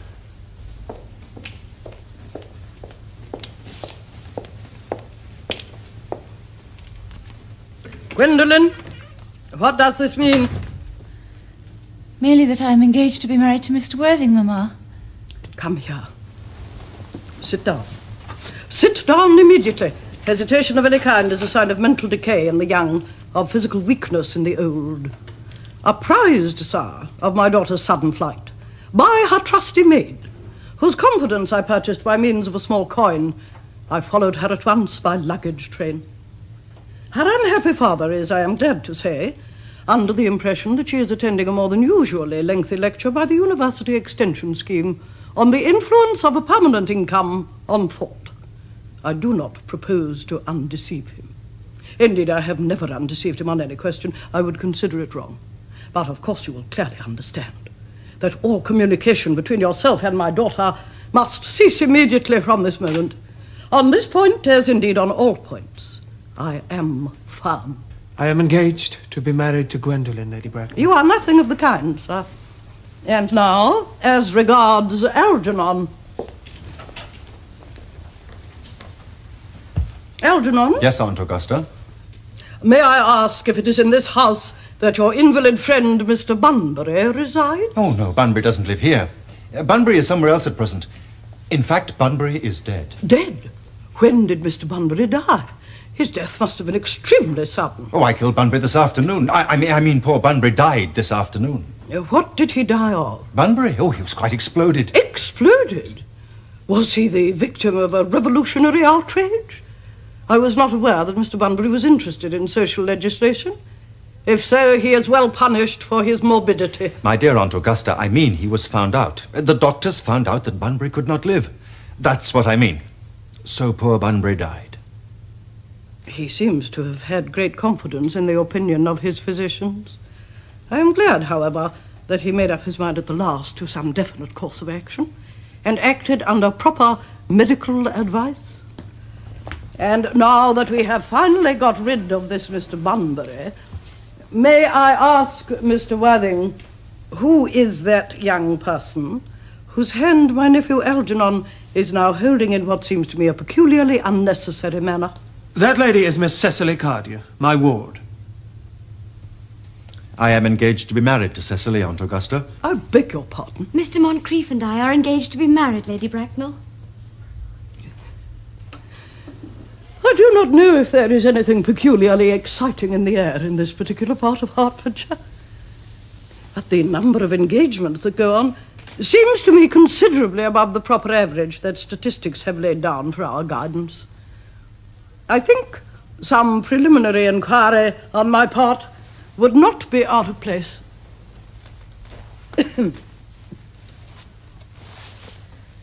Mr. Worthing, is Miss Cardew at all connected with any of the larger railway stations in London? I merely desire information. Until yesterday, I had no idea that there were any families or persons whose origin was a terminus. Miss Cardew is the granddaughter of the late Mr. Thomas Cardew, of 149 Belgrave Square, SW, Gervais Park, Dorking, Surrey, and the Sporran, Fifeshire, NB. That sounds not unsatisfactory. 3 addresses always inspire confidence, even in tradesmen. But what proof have I of their authenticity? I have carefully preserved the court guides of the period. They are open to your inspection, Lady Bracknell. I have known strange errors in that publication. Miss Cardew's family solicitors are Messrs. Markby, Markby and Markby. Markby, Markby and Markby. A firm of the very highest position in their profession. Indeed, I am told that one of the Mr. Markbys is occasionally to be seen at dinner parties. So far, I am satisfied. How extremely kind of you, Lady Bracknell. I have also in my possession, you'll be pleased to hear, certificates of Miss Cardew's birth, baptism, whooping cough, registration, vaccination, confirmation, and the measles. Both the English and the German variety. Ah, a life crowded with incident, I see. Though perhaps somewhat too exciting for a young girl. I am not myself in favour of premature experiences. Gwendolen, the time approaches for our departure. We have not a moment to lose. As a matter of form, Mr. Worthing, I had better ask you if Miss Cardew has any little fortune. Oh, about £130,000 in the funds. That is all. Goodbye, Lady Bracknell. So pleased to have seen you. A moment, Mr. Worthing. £130,000, and in the funds. Miss Cardew seems to me a most attractive young lady now that I look at her. Few girls of the present day have any really solid qualities, any of the qualities that last and improve with time. We live, I regret to say, in an age of surfaces. Come over here, dear. Pretty child. Your dress is sadly simple, and your hair seems almost as nature might have left it. But we can soon alter all that. A thoroughly experienced French maid produces a really marvellous result in a very brief space of time. I remember recommending one to young Lady Lancing, and after 3 months, her own husband did not know her. And after 6 months, nobody knew her. Kindly turn round, sweet child. No, the side view is what I want. Yes, quite as I expected. There are distinct social possibilities in your profile. The two weak points in our age are its want of principle and its want of profile. Chin a little higher, dear. Style largely depends on how the chin is worn. They are worn very high just at present. Algernon. Yes, Aunt Augusta. There are distinct social possibilities in Miss Cardew's profile. Cecily is the sweetest, dearest, prettiest girl in the whole world. And I don't care tuppence for social possibilities. Never speak disrespectfully of society, Algernon. Only people who can't get into it do that. Dear child. Of course you know that Algernon has nothing but his debts to depend upon. But I do not approve of mercenary marriages. When I married Lord Bracknell, I had no fortune of any kind. But I never dreamed for a moment of allowing that to stand in my way. Well, I suppose I must give my consent. Thank you, Aunt Augusta. Cecily, you may kiss me. Thank you, Lady Bracknell. You may also address me as Aunt Augusta for the future. Thank you, Aunt Augusta. The marriage, I think, had better take place quite soon. Thank you, Aunt Augusta. Thank you, Aunt Augusta. To speak quite frankly, I am not in favour of long engagements. They give people the opportunity of finding out each other's character before marriage, which I think is never advisable. I beg pardon for interrupting you, Lady Bracknell. But this engagement is quite out of the question. I am Miss Cardew's guardian, and she cannot marry without my consent until she comes of age. That consent I absolutely decline to give. Upon what grounds, may I ask? Algernon is an extremely, I might almost say an ostentatiously eligible young man. He has nothing, but he looks everything. What more can one desire? It pains me very much to have to speak frankly to you, Lady Bracknell, about your nephew, but the fact is, I do not approve at all of his moral character. I suspect him of being untruthful. Untruthful? My nephew Algernon? Impossible. He is an Oxonian. This afternoon, during my temporary absence in London, on an important question of romance, he obtained admission to my house by means of the false pretense of being my brother. Under an assumed name, he drank, I've just been informed by my butler, an entire pint bottle of my Perrier Jouet Brut 89, a wine I was specially reserving for myself. Continuing his disgraceful deception, he succeeded in the course of the afternoon in alienating the affections of my only ward. He subsequently stayed to tea and devoured every single muffin. What makes his conduct all the more heartless is that he was perfectly well aware from the first that I have no brother, that I never had a brother, and that I don't intend to have a brother, not even of any kind. I distinctly told him so myself this afternoon. After careful consideration, Mr. Worthing, I have decided entirely to overlook my nephew's conduct to you. That is extremely generous of you, Lady Bracknell. However, my decision remains unalterable. I decline to give my consent. Sweet child, come here. How old are you? Well, I'm really only 18, but I always admit to 20 when I go to evening parties. You are perfectly right in making some slight alteration. Indeed, no woman should ever be quite accurate about her age. It looks so calculating. 18, but admitting to 20 at evening parties. Well, it will not be very long before you are of age and free from the restraints of tutelage. So I don't think your guardian's consent is, after all, a matter of any importance. Pray excuse me for interrupting you again, Lady Bracknell. But I think it is only fair to tell you that according to the terms of her grandfather's will, Miss Cardew does not come legally of age till she is 35. That does not seem to me to be a grave objection. 35 is a very attractive age.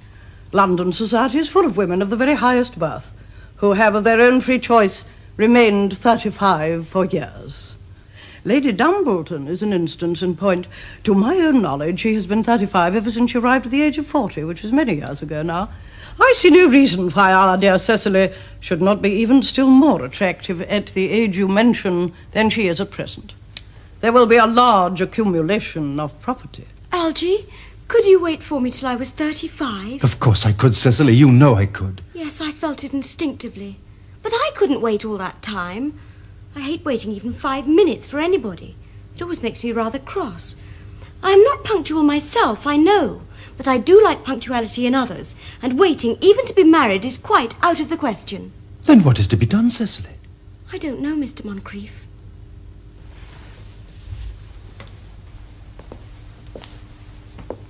My dear Mr. Worthing, as Miss Cardew states positively that she cannot wait until she is 35, a remark which I am bound to say seems to me to show a somewhat impatient nature, I would beg of you to reconsider your decision. But, my dear Lady Bracknell, the matter is entirely in your own hands. The moment you consent to my marriage to Gwendolen, I will most gladly allow your nephew to form an alliance with my ward. You must be quite aware, sir, that what you propose is out of the question. Then a passionate celibacy is all that any of us can look forward to. That is not the destiny I propose for Gwendolen. Algernon, of course, can choose for himself. Come, dear. We have already missed 5, if not 6 trains. To miss any more might expose us to comment on the platform. Everything is quite ready for the christenings. The christenings, sir? Is that not somewhat premature? Both these gentlemen have expressed a desire for immediate baptism. At their age? The idea is grotesque and irreligious. Algernon, I forbid you to be baptized. I will not hear of such excesses. Lord Bracknell would be highly displeased if he learned that that is the way in which you wasted your time and money. Am I to understand, then, that there are to be no christenings at all this afternoon? I don't think that, as things are now, it would be of much practical value to either of us, Dr. Chasuble. I am grieved to hear such sentiments from you, Mr. Worthing. They savour of the heretical views of the Anabaptists, views that I have completely refuted in 4 of my unpublished sermons. However, as your present mood seems to be one peculiarly secular, I will return to the church. Indeed, I have just been informed by the pew opener that for the last hour and a half, Miss Prism has been waiting for me in the vestry. Miss Prism? Did I hear you mention a Miss Prism? Yes, Lady Bracknell, I am on my way to join her. Pray allow me to detain you for a moment. This matter may prove to be one of vital importance to Lord Bracknell and myself. Is this Miss Prism a female of repellent aspect, remotely connected with education? She is the most cultivated of ladies and the very picture of respectability. It is obviously the same person. May I ask what position she holds in your household? I am a celibate, madam. Miss Prism, Lady Bracknell, has been for the last 3 years Miss Cardew's esteemed governess and valued companion. In spite of what I hear of her, I must see her at once. Let her be sent for. She approaches. She is nigh. I was told you expected me in the vestry, dear Canon. I've been waiting for you there for an hour and 3/4. Prism! Come here, Prism!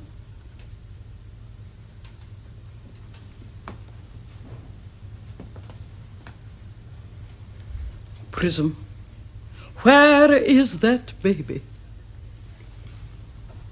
28 years ago, Prism, you left Lord Bracknell's house, number 104 Grosvenor Square, in charge of a perambulator that contained a baby of the male sex. You never returned. A few weeks later, through the elaborate investigations of the Metropolitan Police, the perambulator was discovered at midnight, standing by itself in a remote corner of Bayswater. It contained the manuscript of a 3-volume novel of more than usually revolting sentimentality. But the baby was not there. Prism, where is that baby? Lady Bracknell, I admit with shame that I do not know. I only wish I did. The plain facts of the case are these. On the morning of the day you mention, a day that is forever branded on my memory, I prepared as usual to take the baby out in its perambulator.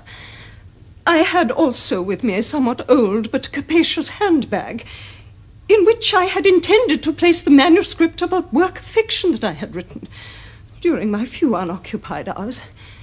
In a moment of mental abstraction for which I never can forgive myself, I deposited the manuscript in the bassinet and placed the baby in the handbag. Where did you deposit the handbag? Do not ask me, Mr. Worthing. Miss Prism, this is a matter of no small importance to me. I insist on knowing where you deposited the handbag that contained that infant.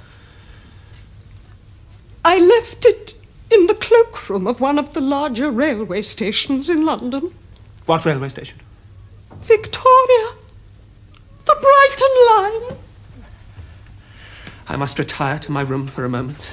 Gwendolen, wait here for me. If you are not too long, I will wait for you all my life. What do you think this means, Lady Bracknell? I dare not even suspect, Dr. Treasurer.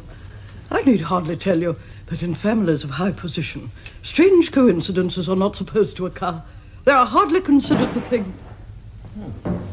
Uncle Jack seems strangely agitated. Your guardian has a very emotional nature. This noise is extremely unpleasant. It sounds as if he was having an argument. I dislike arguments of any kind. They are always vulgar and often convincing. It has stopped now. I wish he would arrive at some conclusion. This suspense is terrible. I hope it will last.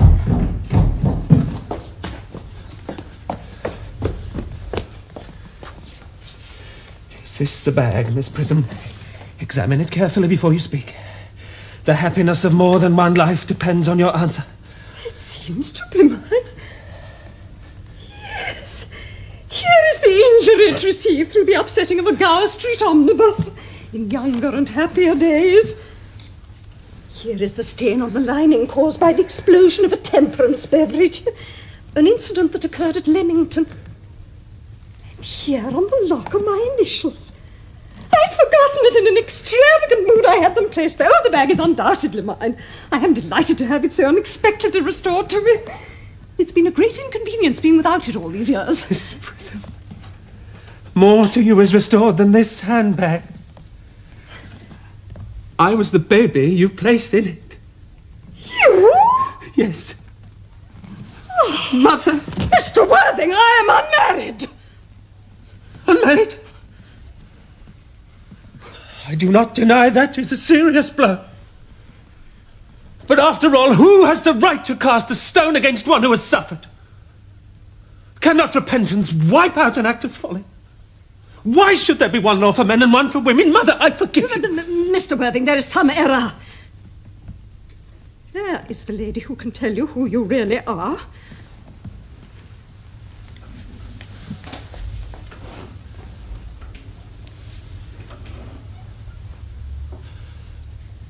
Lady Bracknell, I hate to seem inquisitive, but would you kindly inform me who I am? I am afraid the news I have to give you will not altogether please you. You are the son of my poor sister, Mrs. Moncrieff, and consequently Algernon's elder brother. Algernon's elder brother? Algernon's elder brother? Then I have a brother after all. I always said I had a brother. I knew I had a brother. Cecily, how could you have doubted I had a brother? Dr. Chasuble, my unfortunate brother. Miss Prism, my unfortunate brother. Gwendolen, my unfortunate brother. Algy, you will have to treat me with more respect in the future. You've never behaved to me like a brother in all your life. Well, not till today, old boy, I admit. However, I did my best, though I was out of practice. My own? But what own are you? What is your Christian name now that you have become someone else? Oh, God. I'd quite forgotten that point. Your decision on the subject of my name is irrevocable, I suppose. I never change except in my affections. What a noble nature you have, Gwendolen. Then the question had better be cleared up at once. Aunt Augusta. A moment. At the time when Miss Prism left me in the handbag, had I been christened already? Every luxury that money could buy, including christening, had been lavished on you by your fond and doting parents. Then I had been christened. That is settled now. What name was I given? Let me know the worst. Being the eldest son, you were naturally christened after your father. Yes. What was my father's Christian name? I cannot at the moment recall what the General's Christian name was. I have no doubt that he had one. He was eccentric, I admit, but only in later years. And that was the result of the Indian climate, and marriage, and indigestion, and other things of that kind. Algy, can't you recollect what our father's Christian name was? My dear boy, we weren't even on speaking terms. He died before I was a year old. Miss...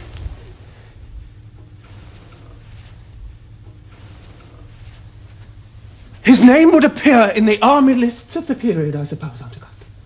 The General was essentially a man of peace, except in his domestic life, but I have no doubt his name would appear in any military directory.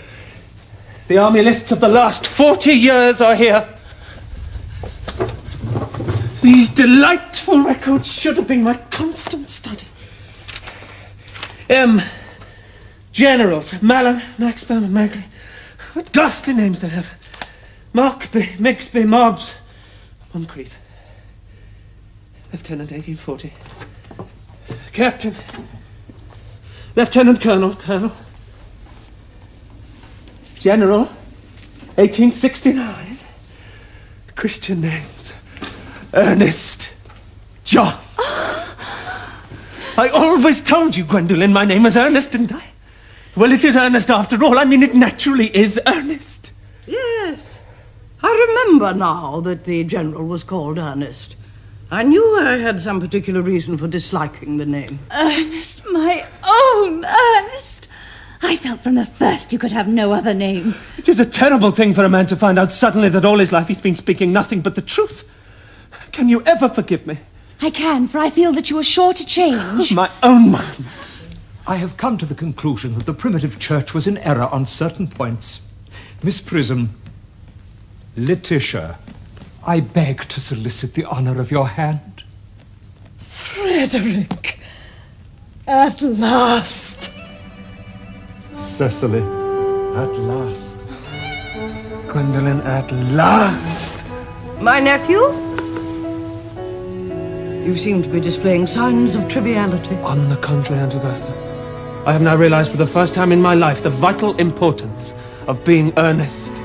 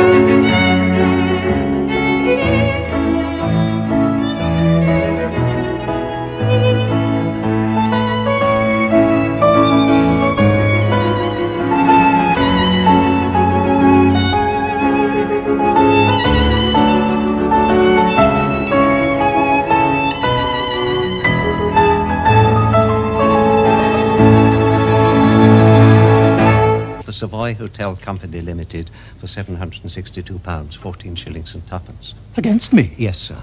What perfect nonsense. I never dined at the Savoy at my own expense. I always dine at Willis's. It is far more expensive. I don't owe a penny to the Savoy. The summons is marked on the writ as having been served on you personally at the Albany on May the 27th. Judgment was given in default against you on June the 5th.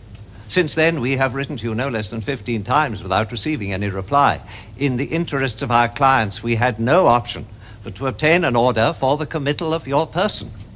Committal? What on earth do you mean by committal? I haven't the smallest intention of going away. I'm staying here for a week. I'm staying with my brother.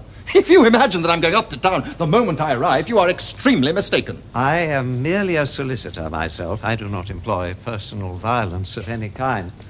The officer of the court, whose function it is to seize the person of the debtor, is waiting in the fly outside. He has considerable experience in these matters. That is why we always employ him. But no doubt you will prefer to pay the bill. Pay it? How on earth am I going to do that? You don't suppose I've got any money? How perfectly silly you are. No gentleman ever has any money. My experience is that it is usually relations who pay. Jack, you really must settle this bill. Kindly allow me to see the particular items, Mr. Grimsby. £762, 14 shillings and twopence since last October. I am bound to say I never saw such reckless extravagance in all my life. £762 for eating. We are far away from Wordsworth's plain living and high thinking. And now, dear Doctor, do you consider that I'm in any way called upon to pay this monstrous account for my brother? I am bound to say I do not think This so. proposed incarceration could be most salutary. I am quite of your opinion. My dear fellow, how ridiculous you are. You know perfectly well that this bill is really yours. Mine? Yes, you know it is. Mr. Worthing, if this is a jest, it is out of place. It is gross effrontery. Never mind what he says. This is the way he always goes on. You mean now to say you are not Ernest Worthing, residing at B4 the Albany? I wonder, as you're at it, you don't deny being my brother at all. Why don't you? What? I'm not going to do that, my dear fellow. It will be absurd.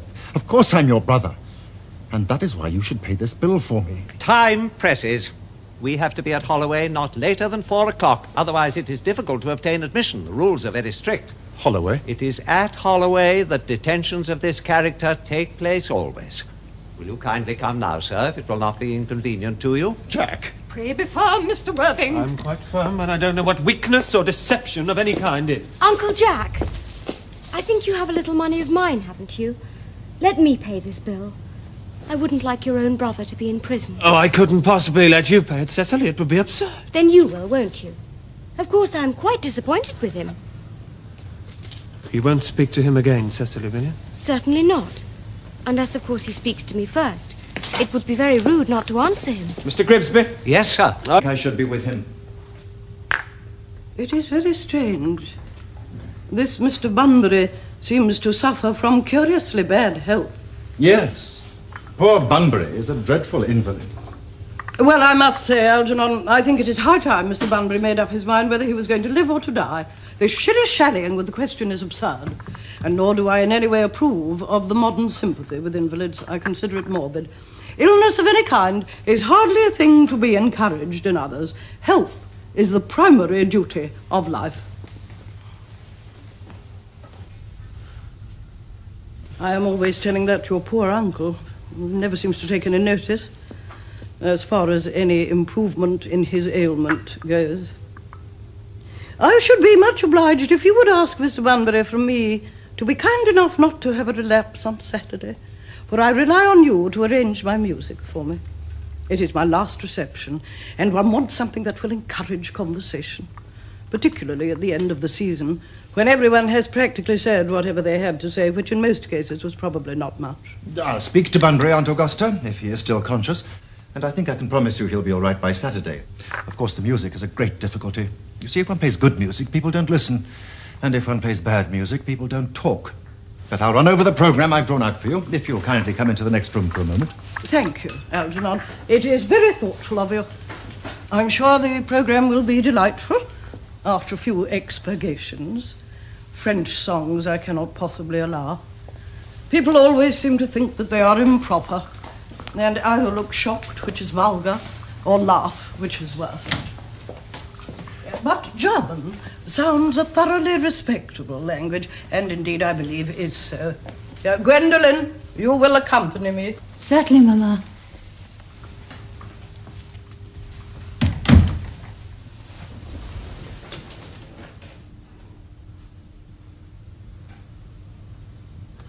Charming day it has been, Miss Fairfax. Pray don't talk to me about the weather, Mr. Worthing. Whenever people talk to me about the weather, I always feel quite certain that they mean something else. That makes me so nervous. I do mean something else. Yes, I thought so. In fact, I'm never wrong. And I would like to be allowed to take advantage of Lady Bracknell's temporary absence. I would certainly advise you to do so. Mamma has a way of coming back suddenly into a room that I have often had to speak to her about. Miss Fairfax, ever since I met you, I have admired you more than any girl I've ever met since I met you. Yes, I'm quite well aware of the fact. And I often wish that in public, at any rate, you had been more demonstrative. For me, you have always had an irresistible... To speak quite candidly, darling, I don't much care for the name of Ernest. I don't think the name suits me at all. It suits you perfectly.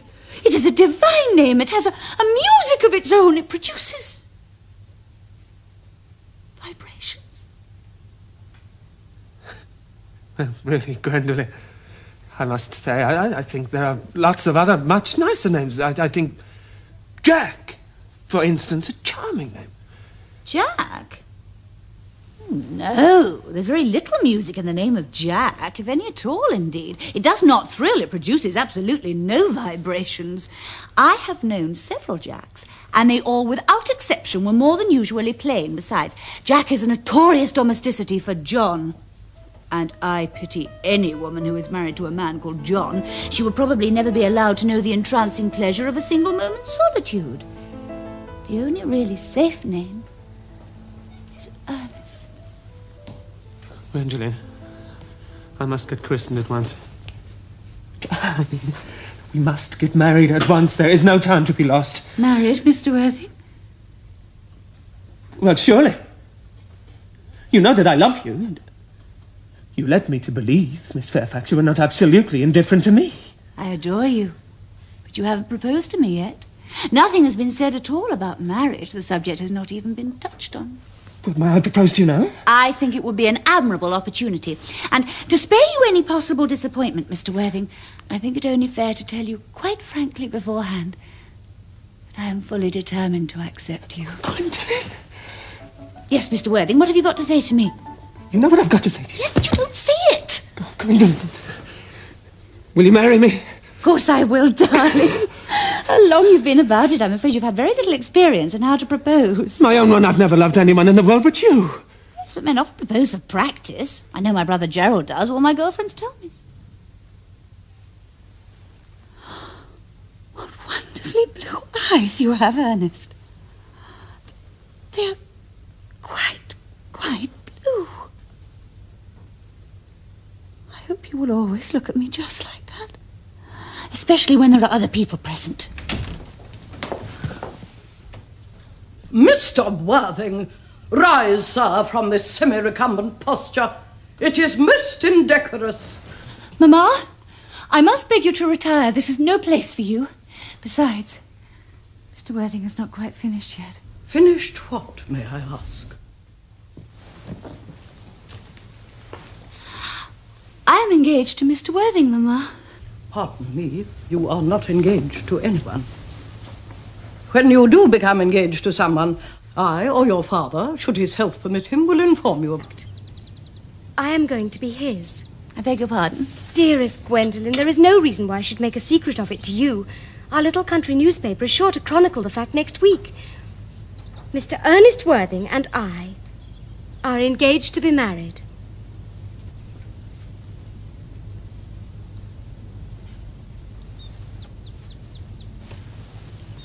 My darling Cecily, I feel there must be some slight error. Mr. Ernest Worthing is engaged to me. The announcement will appear in the Morning Post on Saturday at the latest. I'm afraid you must be under some misconception. Ernest proposed to me exactly 10 minutes ago. It's certainly very curious, for he asked me to be his wife yesterday afternoon at 5:30. If you would care to verify the incident, pray do so. I never travel without my diary. One should always have something sensational to read in the train. I am so sorry, dear Cecily, if it is any disappointment to you, but I'm afraid I have the prior claim. It would distress me more than I can tell you, dear Gwendolen, if it caused you any mental or physical anguish, but I feel bound to point out that since Ernest proposed to you, he has clearly changed his mind.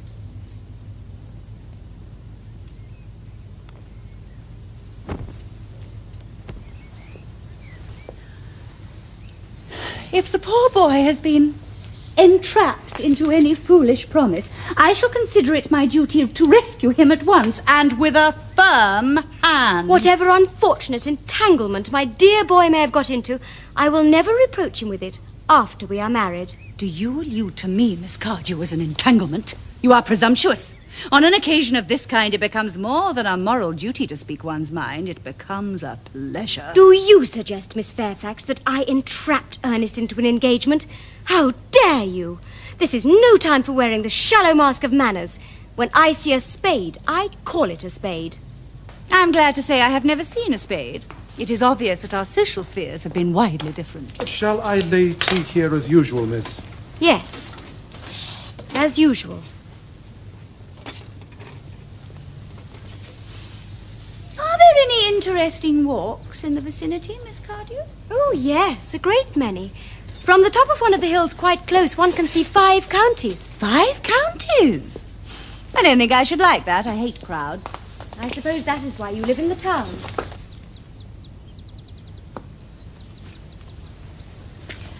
Quite a well-kept garden, this is, Miss Cardew. So glad you like it, Miss Fairfax. I had no idea there were any flowers in the country. Oh, flowers are as common here, Miss Fairfax. I do not know if there is anything peculiarly exciting in the air in this particular part of Hertfordshire. But the number of engagements that go on seems to me considerably above the proper average that statistics have laid down for our guidance. I think some preliminary inquiry on my part would not be out of place.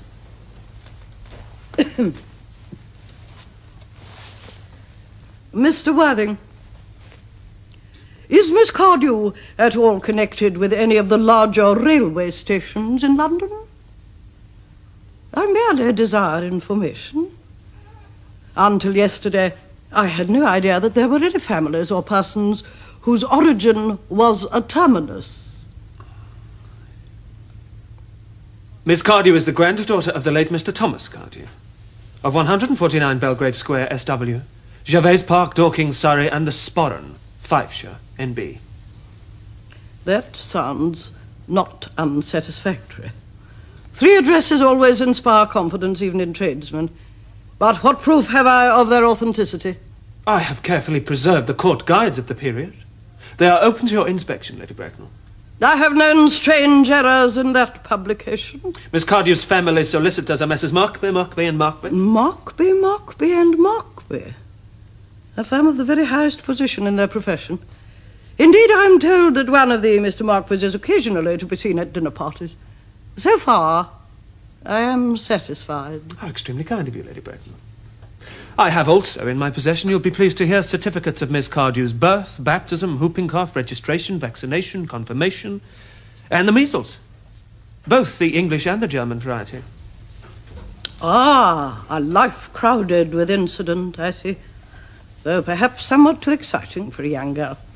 I am not myself in favour of premature experiences. Gwendolen, the time approaches for our departure. We have not a moment to lose. As a matter of form, Mr. Worthing, I had better ask you if Miss Cardew has any little fortune. Oh, about £130,000 in the funds. That is all. Goodbye, Lady Bracknell. So pleased to have seen you. A moment, Mr. Worthing. £130,000. And in the funds. Miss Cardew seems to me a most attractive young lady now that I look at her. Few girls of the present day have any really solid qualities, any of the qualities that last and improve with time. We live, I regret to say, in an age of...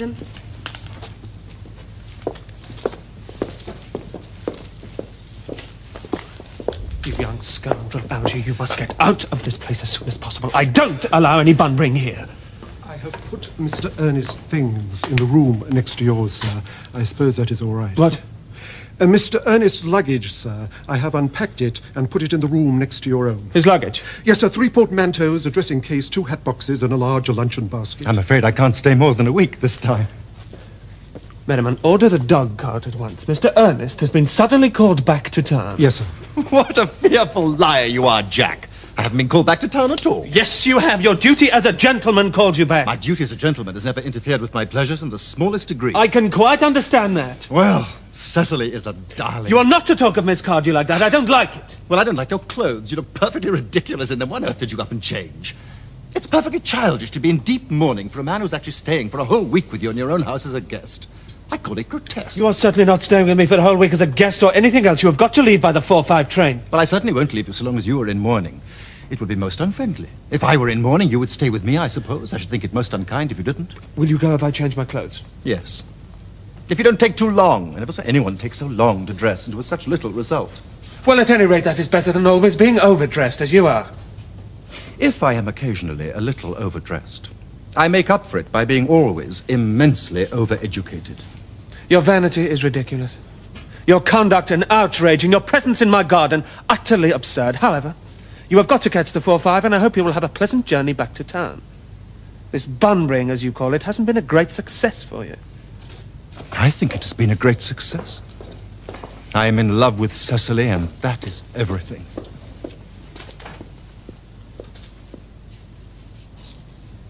I promised Uncle Jack that I wouldn't speak to you again unless you asked me a question of some kind. Cecily, mayn't I stay to tea? I wonder you can look me in the face after your conduct.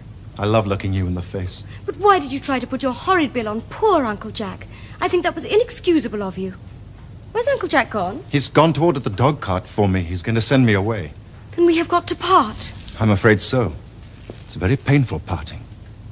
It is always painful to part from people whom one has known for a very brief space of time. The absence of old friends one can endure with equanimity. But even a momentary separation from anyone to whom one has just been introduced is almost unbearable. Thank you. The dog cart is at the door, sir. It can wait, Merriman. For 5 minutes. Yes, miss. I hope I shall not offend you, Cecily, if I state quite frankly and openly that you seem to me to be in every way the visible personification of absolute perfection. I think your frankness... You are behaving very well. I am feeling very well, Aunt Augusta. That's not quite the same thing. In fact, the two things rarely go together. Dear me, you are smart. I'm always smart. Am I not, Mr. Worthing? You're quite perfect, Miss Fairfax. Oh, I hope I'm not that. It would leave me no room for development, and I intend to develop in many directions. I'm sorry if we are a little late, Algernon. I was obliged to call on dear Lady Harbury. I hadn't been there since her poor husband's death. I never saw a woman so altered. She looks quite 20 years younger. And now I'll have a cup of tea and one of those nice cucumber sandwiches you promised me. Certainly, Aunt Augusta. Gwendolen, won't you come and sit here? Thanks, Mama. I'm quite comfortable where I am. Good heavens! Lane, why are there no cucumber sandwiches? I ordered them specially. There were no cucumbers in the market this morning, sir. I went down twice. No cucumbers? No, sir, not even for ready money. That will do, Lane. Thank you. Thank you, sir.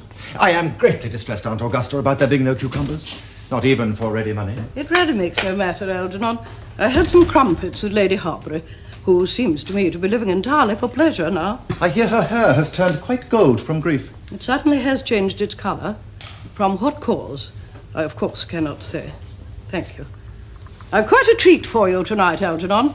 I'm going to send you down with Mary Farquhar. Such a nice woman, and so attentive to her husband. It's delightful to watch them. I am afraid, Aunt Augusta, I shall have to give up the pleasure of dining with you tonight, after all. I hope not, Algernon. It would put my table completely out. Your poor uncle would have to dine upstairs. Fortunately, he is accustomed to that. It is a great bore, and I need hardly say a terrible disappointment to me. But the fact is, I've just received a telegram to say that my poor friend Bunbury is very ill again.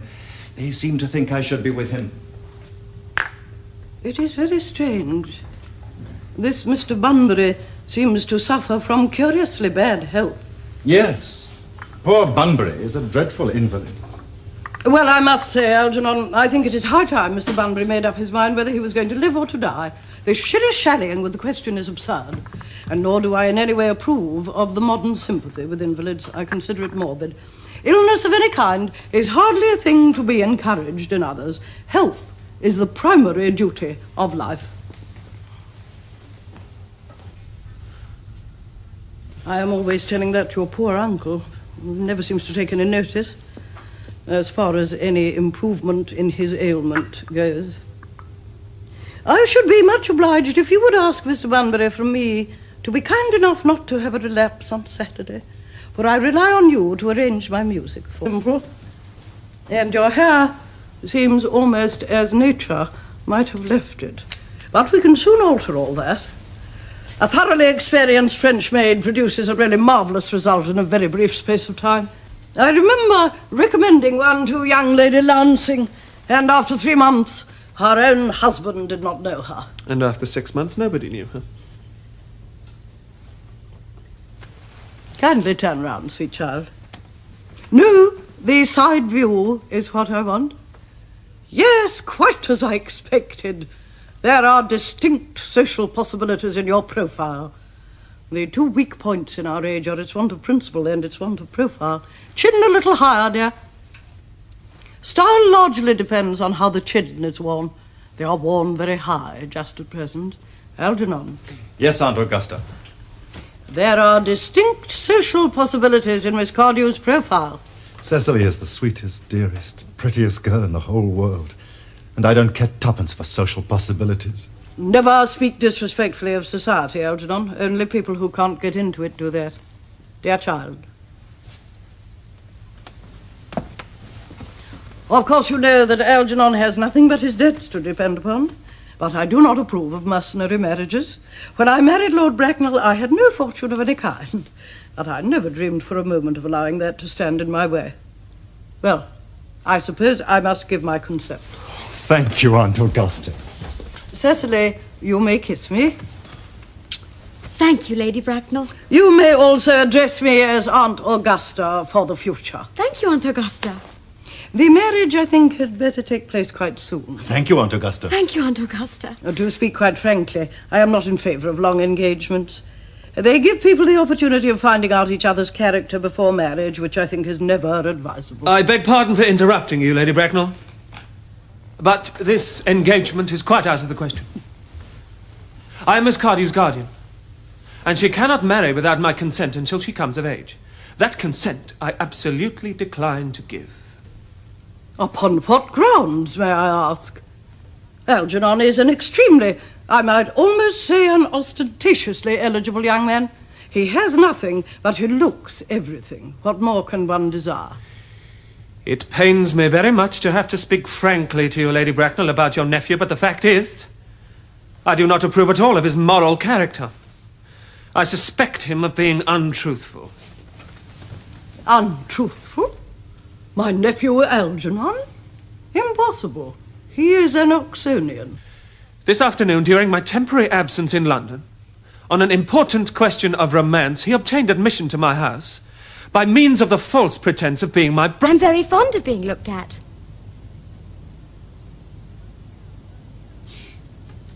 You are here on a short visit, I suppose? Oh, no, I live here. Really? Your mother, no doubt, or some female relative of advanced years, resides here also. Oh, no, I have no mother, nor in fact any relations.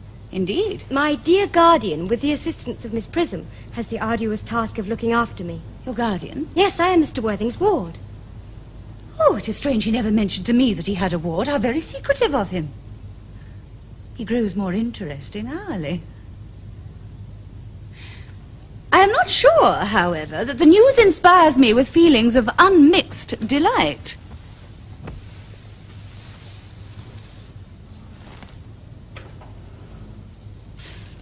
I am very fond of you, Cecily. I have liked you ever since I met you, but I am bound to state that now that I know that you are Mr. Worthing's ward, I cannot help expressing a wish that you were,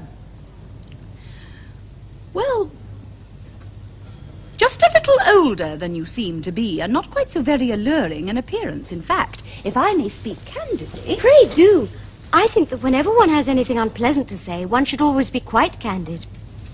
Well, to speak with perfect candour, Cecily, I wish that you were fully 42 and more than usually plain for your age. Ernest has a strong, upright nature. He is the very soul of truth and honour. Disloyalty would be as impossible to him as deception. But even men of the noblest possible moral character are extremely susceptible to the influence of the physical charms of others. Modern, no less than ancient history supplies us with many most painful examples of what I refer to. If it were not so, indeed, history would be quite unreadable. I beg your pardon, Gwendolen. Did you say Ernest? Yes. Oh, but it is not Mr. Ernest Worthing who is my guardian. It is his brother, his elder brother. Ernest never mentioned to me that he had a brother. I'm sorry to say they have not been on good terms for a long time. Oh. Oh, well, that accounts for it. Now that I think of it, I've never heard any man mention his brother. The subject seems distasteful to most men. Cecily, you have lifted a load from my mind. I was growing almost anxious. It would have been terrible if any cloud had come across a friendship like ours, would it not? Of course, you are quite sure that it is not Mr. Ernest Worthing who is your guardian? Quite sure. In fact, I am going to be his. I beg your pardon? Dearest Gwendolen, there is no reason why I should make a secret of it to you. Our little... in his life. Idle merriment and triviality would be out of place in his conversation. You must remember his constant anxiety about that unfortunate young man, his brother. I wish Uncle Jack would allow that unfortunate young man, his brother, to come down here sometimes. We might have a good influence over him, Miss Prism. I'm sure you certainly would. You know German and geology, and things of that kind influence a man very much. I do not think that even I could produce any effect on a character that, according to his own brother's admission, is irretrievably weak and vacillating. Indeed, I'm not sure that I would desire to reclaim him. I'm not in favour of this modern mania for turning bad people into good people at a moment's notice. As a man sows, so let him reap. You must put away your diary, Cecily. I really don't see why you should keep a diary at all. I keep a diary in order to enter the wonderful secrets of my life. If I didn't write them down, I should probably forget all about them. Memory, my dear Cecily, is the diary that we all carry about with us. Yes, but it usually chronicles the things that have never happened and couldn't possibly have happened. I believe that memory is responsible for nearly all the 3-volume novels that Moody sends us. Do not speak slightingly of 3-volume novels, Cecily. I wrote one myself in earlier days. Did you really, Miss Prism? How wonderfully clever you are. I hope it did not end happily. I don't like novels that end happily. They depress me so much. The good ended happily and the bad unhappily. That is what fiction means. I suppose so, but it seems very unfair. And was your novel ever published? Alas, no. The manuscript, unfortunately, was abandoned. I use the word in the sense of lost or mislaid.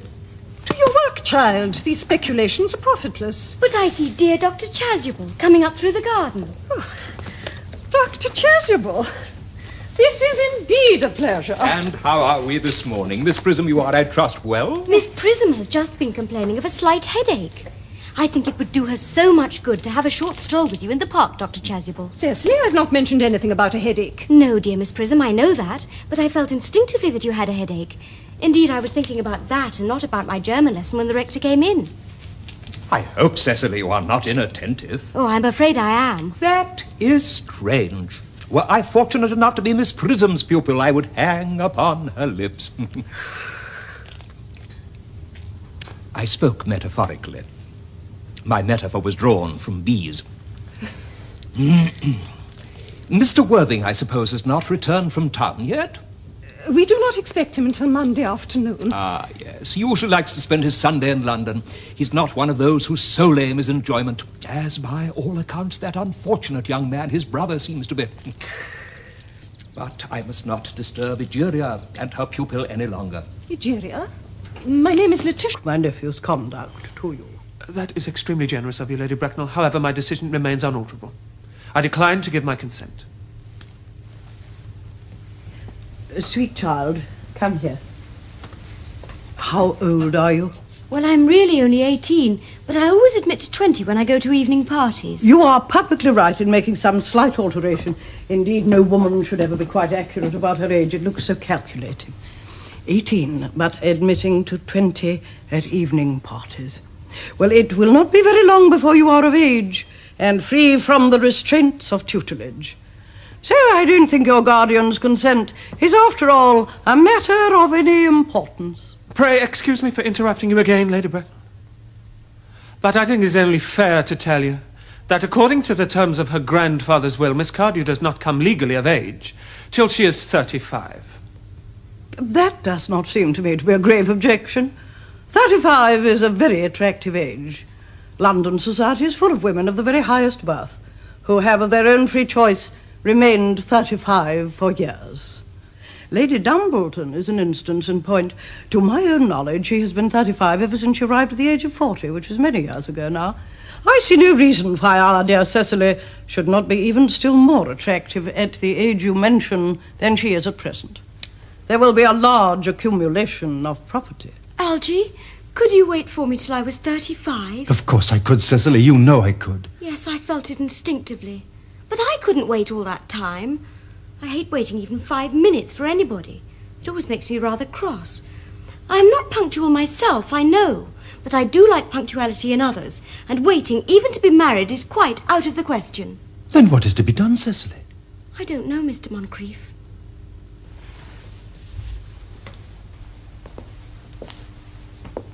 My dear Mr. Worthing, as Miss Cardew states positively that she cannot wait until she is 35, a remark which I am bound to say seems to me to show a somewhat impatient nature, I would beg of you to reconsider your decision.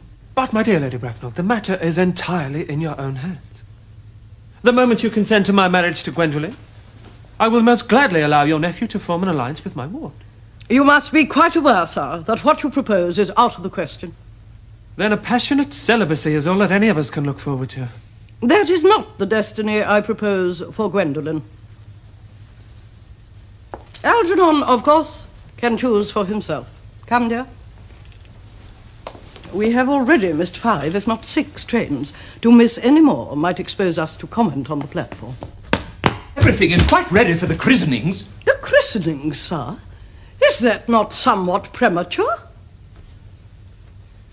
Both these gentlemen have expressed it. I confess I am somewhat bewildered by what you have just told me. To be born, or at any rate bred, in a handbag, whether it had handles or not, seems to me to display a contempt for the ordinary decencies of family life that reminds one of the worst excesses of the French Revolution. And I presume you know what that unfortunate movement led to.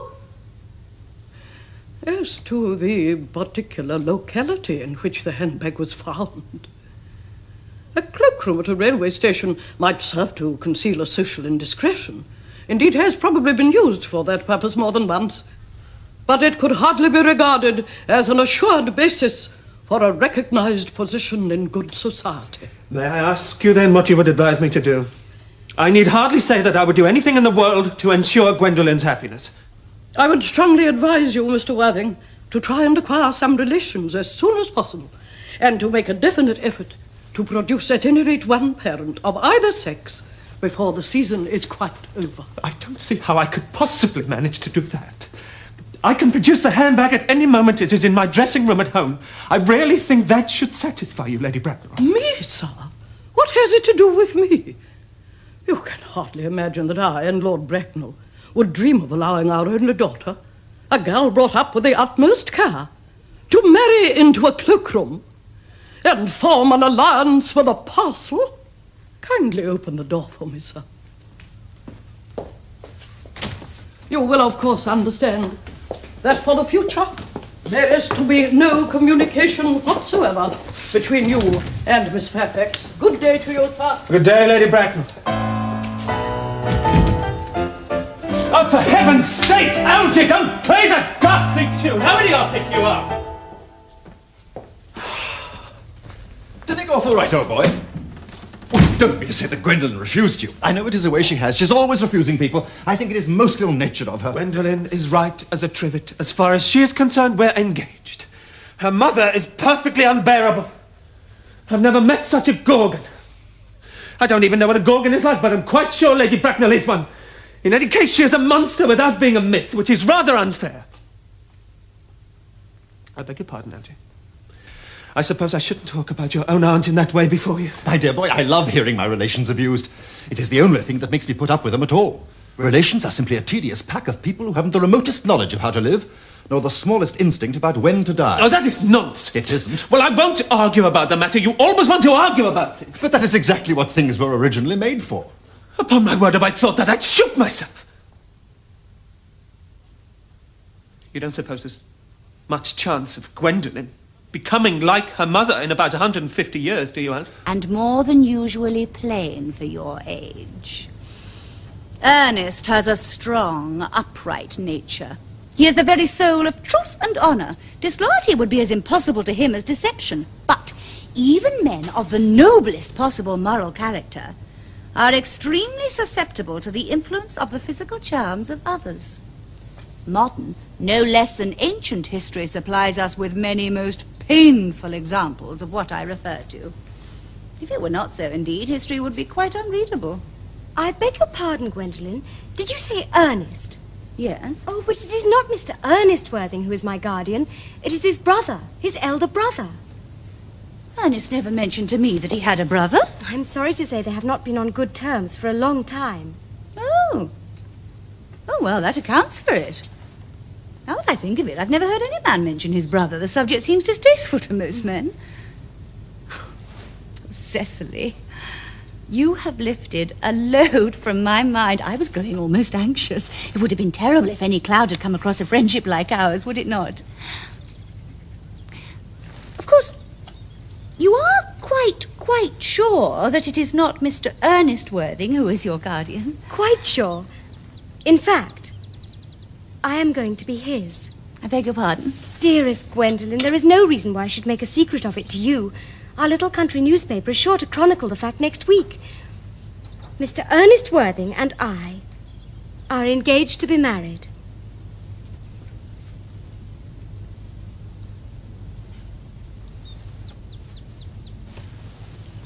My darling Cecily, I feel there must be some slight error. Mr. Ernest Worthing is engaged to me. The announcement will appear in the Morning Post on Saturday at the latest. I'm afraid you must be under some misconception. Ernest proposed to me exactly 10 minutes ago. It's certainly very curious, for he asked me to be his wife yesterday afternoon at 5:30. If you would care to verify the incident, pray do so. I never travel without my diary. One should always have something sensational to read in the train. I am so sorry, dear Cecily, if it is any disappointment to you, but I'm afraid I have the prior claim. It would distress me more than I can tell you, dear Gwendolen, if it caused you any mental or physical anguish, but I feel bound to point out that since Ernest proposed to you, he has clearly changed his mind.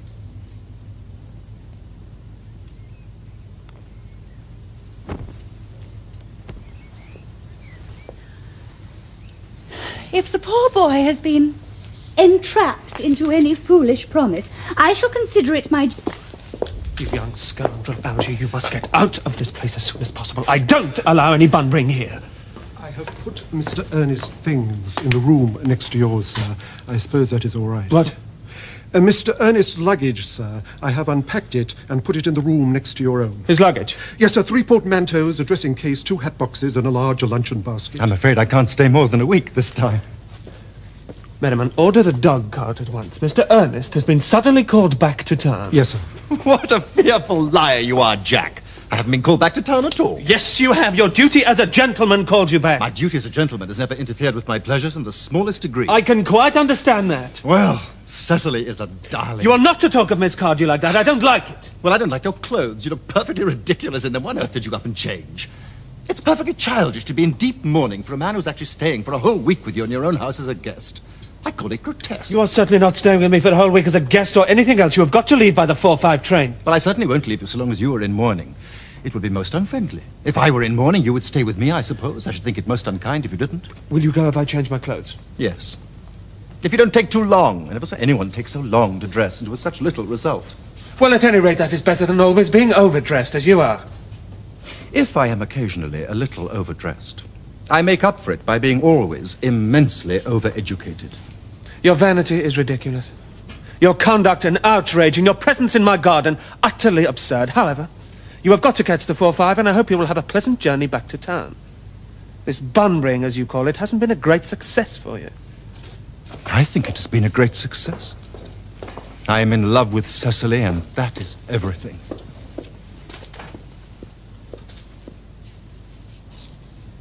I promised Uncle Jack that I wouldn't speak to you again unless you asked me a question of some kind. Cecily, mayn't I stay to tea? I wonder you can look me in the face after your conduct. I love looking you in the face. But why did you try to put your horrid bill on poor Uncle Jack? I think that was inexcusable of you. Where's Uncle Jack gone? He's gone to order the dog cart for me. He's going to send me away. Then we have got to part. I'm afraid so. It's a very painful parting. It is always painful to part from people whom one has known for a very brief space of time. The absence of old friends one can endure with equanimity. But even a momentary separation from anyone to whom one has just been introduced is almost unbearable. Thank you. The dog cart is at the door, sir. It can wait, Merriman. For 5 minutes. Yes, miss. I hope I shall not offend you, Cecily, if I state quite frankly and openly that you seem to me to be in every way the visible personification of absolute perfection. I think your frankness does you great credit, Ernest. If you will allow me, I will copy your remarks into my diary. Do you really keep time he dined here? Yes, sir. Do you mean to say you've had my cigarette case all this time? Well, I wish to goodness you'd let me know I've been writing frantic letters to Scotland Yard about it. I was very nearly offering a large reward. Well, I wish you would offer one. I happen to be more than usually hard up. What is no good offering a large reward now the thing is found? I think that is rather mean of you, Ernest, I must say. However, it makes no matter. For now that I look at the inscription inside, I find that the thing isn't yours after all. Of course it's mine. You've seen me with it 100 times. And you have no right whatsoever to read what's written inside. It is a very ungentlemanly thing to read a private cigarette case. Oh, it's absurd to make a hard and fast rule of what one should read and what one shouldn't. More than half of modern culture depends on what one shouldn't read. I'm quite aware of the fact, and I don't propose to discuss modern culture. It isn't the sort of thing one should talk of in private. I simply want my cigarette case back. Yes, but this isn't your cigarette case. Now, this cigarette case is a present from someone of the name of Cecily, and you said you didn't know anyone of that name. Well, if you want to know, Cecily happens to be my aunt. Your aunt? Yes.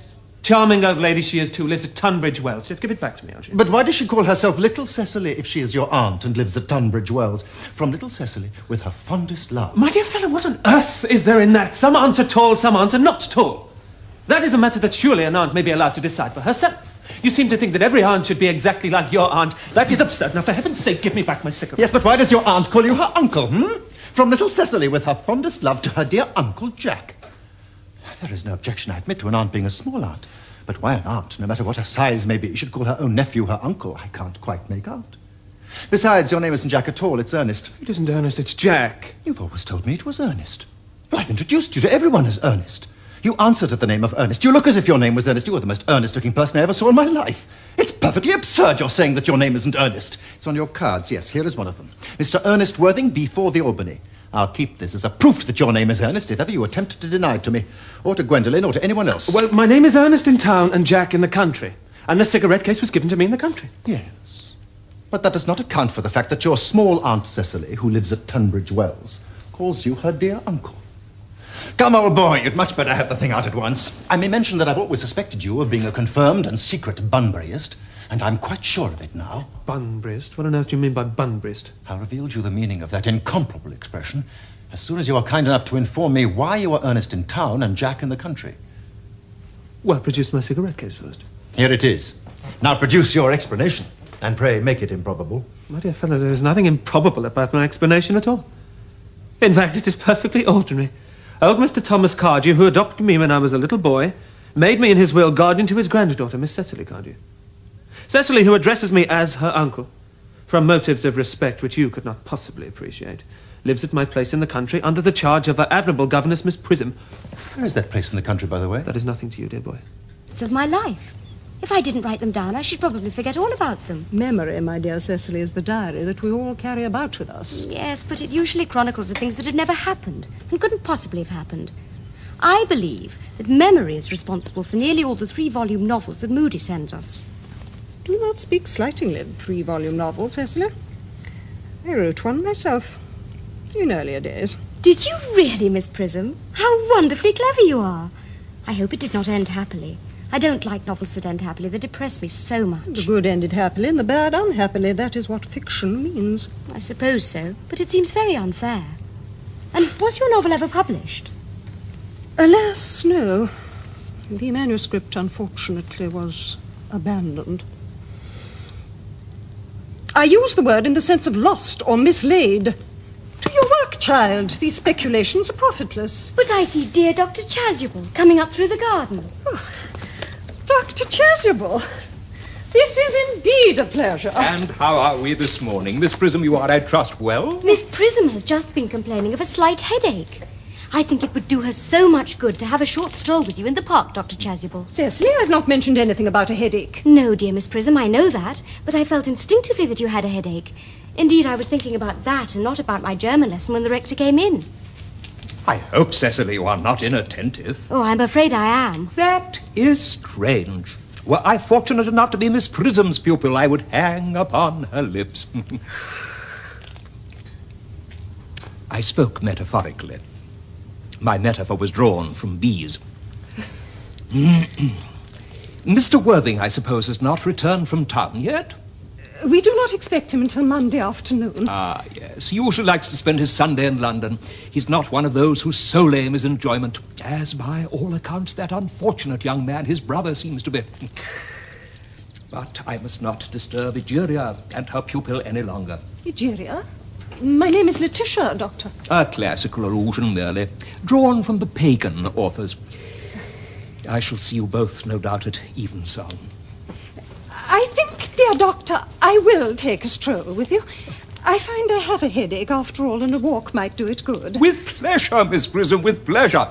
We might go as far as the schools and back. Oh, that would be delightful. Cecily, you will read your political economy in my absence. The chapter on the fall of the rupee you may omit. It is somewhat too sensational. Even these metallic problems have their melodramatic side. Horrid political economy, horrid geography, horrid German.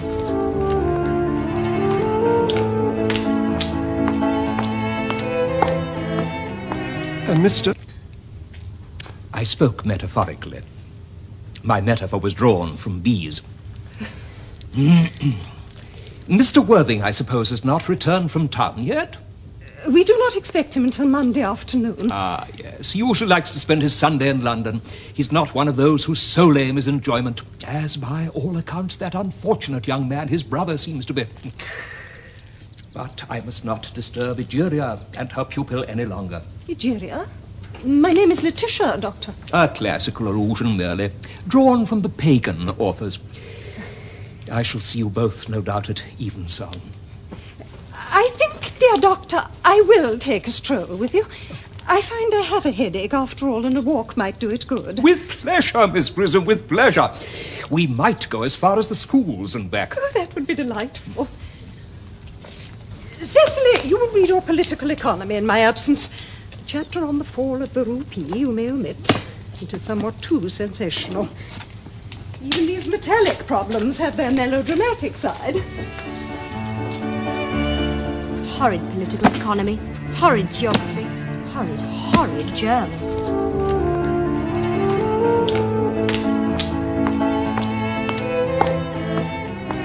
Mr. Ernest Worthing has just driven over from the station. He has brought his luggage with him. Mr. Ernest Worthing, B4, the Albany W. Uncle Jack's brother. Did you tell him Mr. Worthing was in town? Yes, miss, he seemed very much disappointed. I mentioned that you and Miss Prism were in the garden. He said he was anxious to speak to you privately for a moment. Ask Mr. Ernest Worthing to come here. I suppose you'd better talk to the housekeeper about a room for him. Yes, miss. I have never met a really wicked person before. I feel rather frightened. Sir? I'm so afraid he will look just like everyone else. He does. You were my little cousin Cecily, I'm sure. You are under some strange mistake. I am not little. In fact, I believe I am more than usually tall for my age. But I am your cousin Cecily. You, I see from your card, are Uncle Jack's brother, my cousin Ernest. My wicked cousin Ernest. Oh, I'm not really wicked at all, Cousin Cecily. You mustn't think that I'm wicked. If you are not, then you have certainly been deceiving us all in a very inexcusable manner. I hope you have not been leading a double life, pretending to be wicked and being really good all the time. That would be hypocrisy. Oh, well, of course I have been rather reckless. I'm glad to hear it. In fact, now you mention the subject, I have been very bad in my own small way. I don't think you should be so proud of that, though I'm sure it must have been very pleasant. It's much pleasanter being here with you. I can't understand how you were here. I wish you'd have some tea cake instead. I don't like tea cake. Good heavens, I suppose a man may eat his own muffins in his own garden. But you've just said it was perfectly heartless to eat muffins. I said it was perfectly heartless of you under the circumstances. That is quite a different thing. That may be, but the muffins are the same. Algernon, I wish to goodness you would go. You can't possibly ask me to go without having some dinner. It's absurd. I never go without my dinner. No one ever does, except vegetarians and people like that. Oh, that is nonsense. You never took anything but nonsense. Jack, you're at the muffins again. Algernon, I've already asked you to go. I don't want you here. Why don't you go? I haven't quite finished my tea, and there is still one muffin left.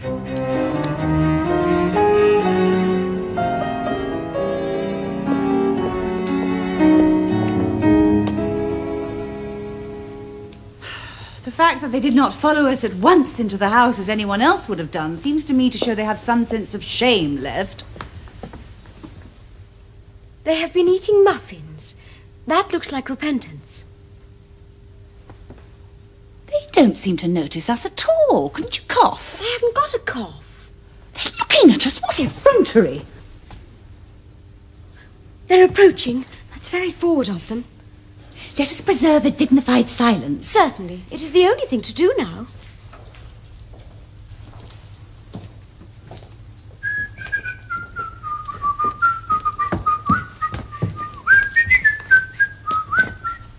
This dignified silence seems to produce an unpleasant effect. A most distasteful one. But we will not be the first to speak. Certainly not. Mr. Worthing!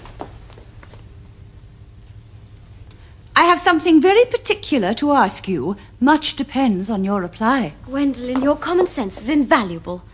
Mr. Moncrieff, kindly answer me the following question. Why did you pretend to be my guardian's brother? In order that I might have an opportunity of meeting you. That certainly seems a satisfactory explanation, does it not? Yes, dear, if you can believe him. I don't. But that does not affect the wonderful beauty of his answer. True. In matters of grave importance, style, not sincerity, is the vital thing. Mr. Worthing, what explanation can you offer to me for pretending to have a brother? Was it in order that you might have an opportunity of coming up to town to see me as often as possible? Can you doubt it, Miss Fairfax? I have the gravest doubts upon the subject, but I intend to crush them. This is not the moment for German scepticism.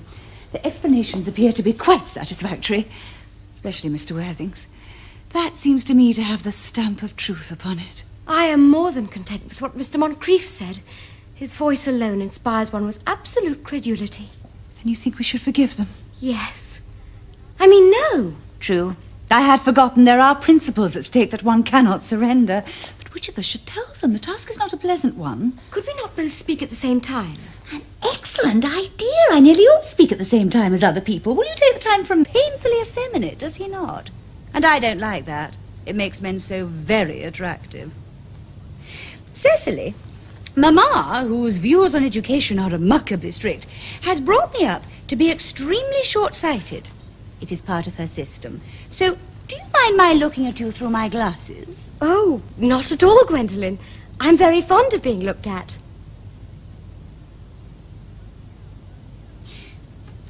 You are here on a short visit, I suppose? Oh, no, I live here. Really? Your mother, no doubt, or some female relative of advanced years, resides here also. Oh, no, I have no mother, nor in fact any relations. Indeed. My dear guardian, with the assistance of Miss Prism, has the arduous task of looking after me. Your guardian? Yes, I am Mr. Worthing's ward.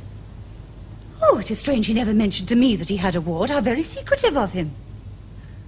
He grows more interesting hourly. I am not sure, however, that the news inspires me with feelings of unmixed delight.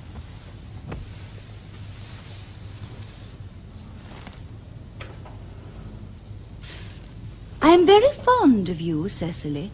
I have liked you ever since I met you, but I am bound to state that now that I know that you are Mr. Worthing's ward, I cannot help expressing a wish that you were, well, just a little older than you seem to be, and not quite so very alluring in appearance. In fact, if I may speak candidly... Pray do. I think that whenever one has anything unpleasant to say, one should always be quite candid. Well, to speak with perfect candour, Cecily, I wish that you were fully 42 and more than usually plain for your age. Ernest has a strong, upright nature. He is the very soul of truth and honour. Disloyalty would be as impossible to him as deception. But even men of the noblest possible moral character are extremely susceptible to the influence of the physical charms of others. Modern, no less than ancient history supplies us with many most painful examples of what I refer to. If it were not so, indeed, history would be quite unreadable. I beg your pardon, Gwendolen. Did you say Ernest? Yes. Oh, but it is not Mr. Ernest Worthing who is my guardian. It is his brother, his elder brother. Ernest never mentioned to me that he had a brother. I'm sorry to say they have not been on good terms for a long time. Oh. Oh, well, that accounts for it. Now that I think of it, I've never heard any man mention his brother. The subject seems distasteful to most men. Cecily, you have lifted a load from my mind. I was growing almost anxious. It would have been terrible if... Our only daughter, a girl brought up with the utmost care, to marry into a cloakroom and form an alliance with a parcel. Kindly open the door for me, sir. You will, of course, understand that for the future there is to be no communication whatsoever between you and Miss Fairfax. Good day to you, sir. Good day, Lady Bracknell.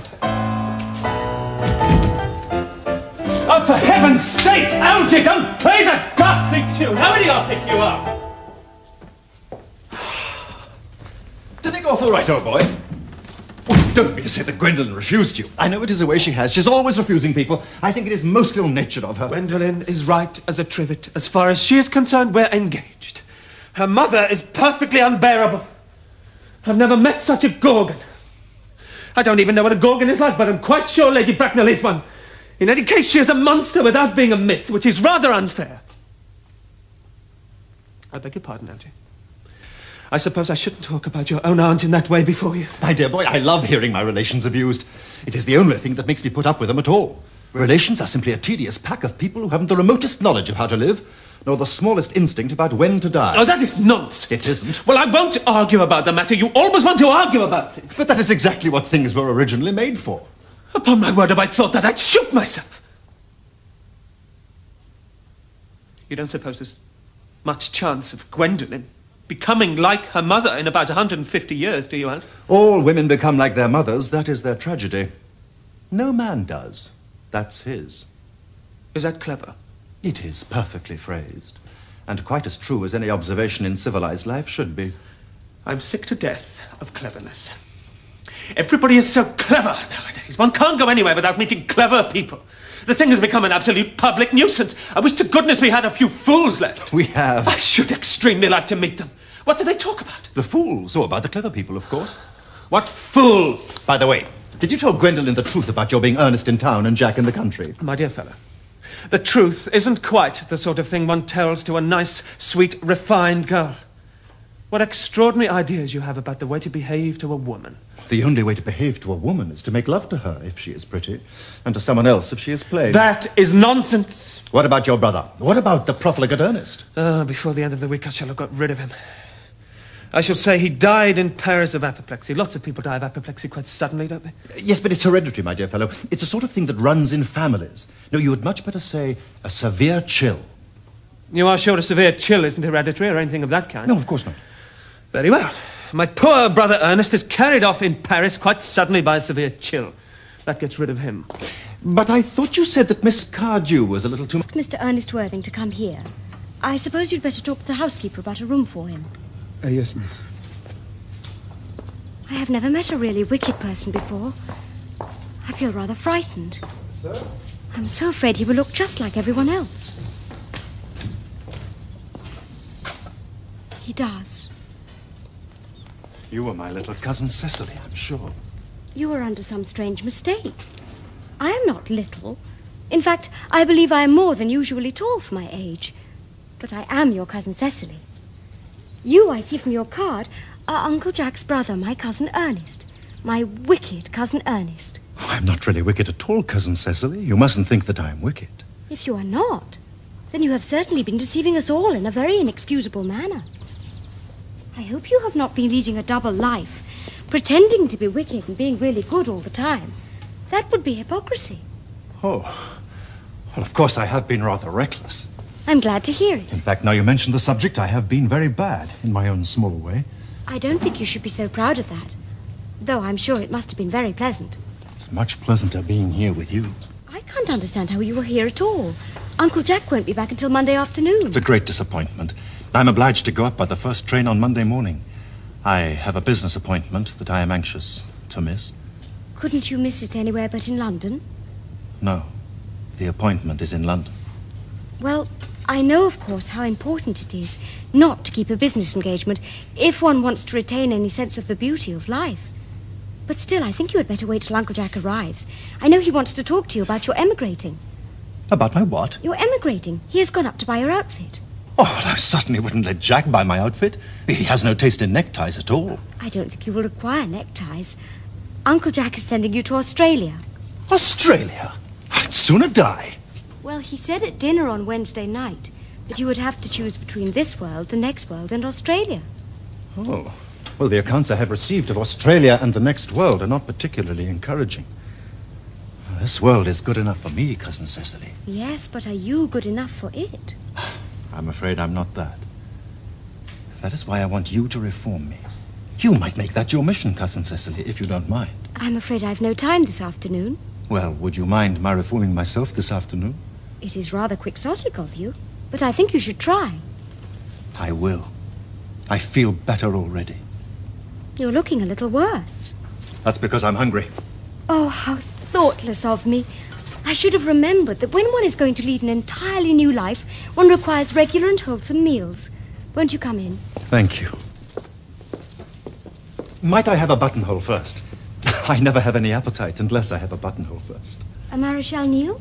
No, I'd sooner have a pink rose after all. Of course it's mine. You've seen me with it 100 times. And you have no right whatsoever to read what's written inside. It is a very ungentlemanly thing to read a private cigarette case. Oh, it's absurd to make a hard and fast rule of what one should read and what one shouldn't. More than half of modern culture depends on what one shouldn't read. I'm quite aware of the fact, and I don't propose to discuss modern culture. It isn't the sort of thing one should talk of in private. I simply want my cigarette case back. Yes, but this isn't your cigarette case. Now, this cigarette case is a present from someone of the name of Cecily, and you said you didn't know anyone of that name. Well, if you want to know, Cecily happens to be my aunt. Your aunt? Yes. Charming old lady she is too, lives at Tunbridge Wells. Just give it back to me, Algernon. But why does she call herself Little Cecily if she is your aunt and lives at Tunbridge Wells? From Little Cecily, with her fondest love. My dear fellow, what on earth is there in that? Some aunts are tall, some aunts are not tall. That is a matter that surely an aunt may be allowed to decide for herself. You seem to think that every aunt should be exactly like your aunt. That is absurd. Now, for heaven's sake, give me back my cigarette. Yes, but why does your aunt call you her uncle, From Little Cecily, with her fondest love to her dear Uncle Jack. There is no objection, I admit, to an aunt being a small aunt. But why an aunt, no matter what her size may be, should call her own nephew her uncle, I can't quite make out. Besides, your name isn't Jack at all, it's Ernest. It isn't Ernest, it's Jack. You've always told me it was Ernest. Well, I've introduced you to everyone as Ernest. You answered at the name of Ernest. You look as if your name was Ernest. You are the most earnest-looking person I ever saw in my life. It's perfectly absurd you're saying that your name isn't Ernest. It's on your cards, yes, here is one of them. Mr. Ernest Worthing, B4 the Albany. I'll keep this as a proof that your name is Ernest if ever you attempt to deny it to me, or to Gwendolen, or to anyone else. Well, my name is Ernest in town and Jack in the country. And the cigarette case was given to me in the country. Yes. But that does not account for the fact that your small Aunt Cecily, who lives at Tunbridge Wells, calls you her dear uncle. Come, old boy, you'd much better have the thing out at once. I may mention that I've always suspected you of being a confirmed and secret Bunburyist, and I'm quite sure of it now. Bunburyist? What on earth do you mean by Bunburyist? I revealed you the meaning of that incomparable expression as soon as you were kind enough to inform me why you were Ernest in town and Jack in the country. Well, produce my cigarette case first. Here it is. Now produce your explanation, and pray make it improbable. My dear fellow, there is nothing improbable about my explanation at all. In fact, it is perfectly ordinary. Old Mr. Thomas Cardew, who adopted me when I was a little boy, made me in his will guardian to his granddaughter, Miss Cecily Cardew. Cecily, who addresses me as her uncle, from motives of respect which you could not possibly appreciate, lives at my place in the country under the charge of her admirable governess, Miss Prism. Where is that place in the country, by the way? That is nothing to you, dear boy. You're not going to be invited. I may tell you candidly that the place is not in Shropshire. I suspected that, my dear fellow. I have bunburyed all over Shropshire on 2 separate occasions. But go on. Why are you Ernest in town and Jack in the country? My dear Algie, I don't know whether you will be able to understand my real motives. You are hardly serious enough. When one is placed in the position of guardian, one has to adopt a very high moral tone on all subjects. It is one's duty to do so. Others, health is the primary duty of life. I am always telling that to your poor uncle. Never seems to take any notice, as far as any improvement in his ailment goes. I should be much obliged if you would ask Mr. Bunbury from me to be kind enough not to have a relapse on Saturday, for I rely on you to arrange my music for me. It is my last reception, and one wants something that will encourage conversation, particularly at the end of the season, when everyone has practically said whatever they had to say, which in most cases was probably not much. I'll speak to Bunbury, Aunt Augusta, if he is still conscious, and I think I can promise you he'll be all right by Saturday. Of course, the music is a great difficulty. You see, if one plays good music, people don't listen, and if one plays bad music, people don't talk. But I'll run over the program I've drawn out for you, if you'll kindly come into the next room for a moment. Thank you, Algernon. It is very thoughtful of you. I'm sure the program will be delightful, after a few expurgations. French songs I cannot possibly allow. People always seem to think that they are improper, and either look shocked, which is vulgar, or laugh, which is worse. But German sounds a thoroughly respectable language, and indeed I believe is so. Gwendolen, you will accompany me. Certainly, Mamma.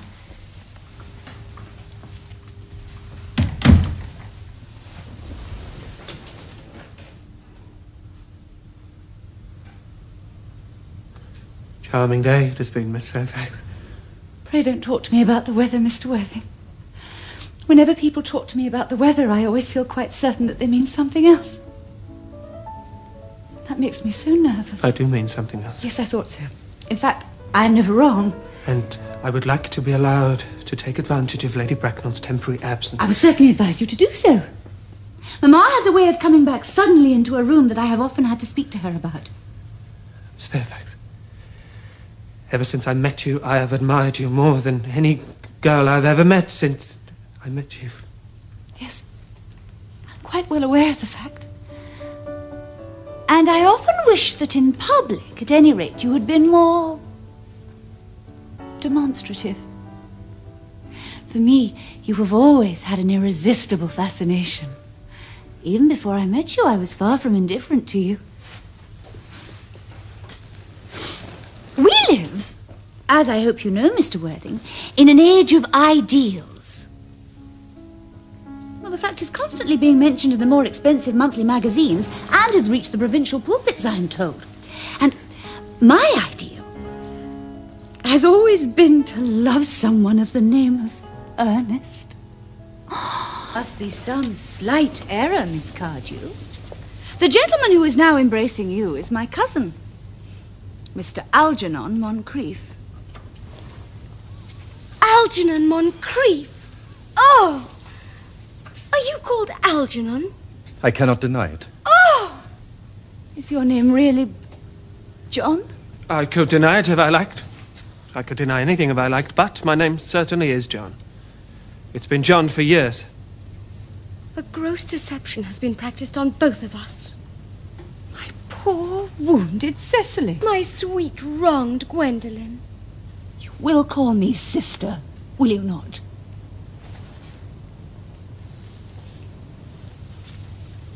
There is just one question I should like to be allowed to ask my guardian. An admirable idea, Mr. Worthing. There is just one question I would like to be permitted to put to you. Where is your brother Ernest? We are both engaged to be married to your brother Ernest, so it is a matter of some importance to us to know where your brother Ernest is at present. Gwendolen, Cecily, it is very painful for me to be forced to speak the truth. It is the first time in my life I have ever been reduced to such a painful position. And I'm really quite inexperienced in doing anything of the kind. However, I will tell you quite frankly, I have no brother, Ernest. I have no brother at all. I have never had a brother, and I have certainly not the smallest intention of ever having one in the future. No brother at all? None. Had you never a brother of any kind? Never. Not even of any kind. I'm afraid it is quite clear, Cecily, that neither of us is engaged to be married to anyone. Not a very pleasant position for a young girl to suddenly find herself in, is it? Let us go into the house. They will hardly venture to come after us there.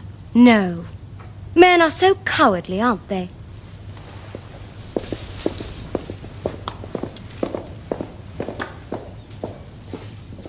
This ghastly state of things is what you call bunburying, I suppose. Yes. And a perfectly wonderful Bunbury it is, too.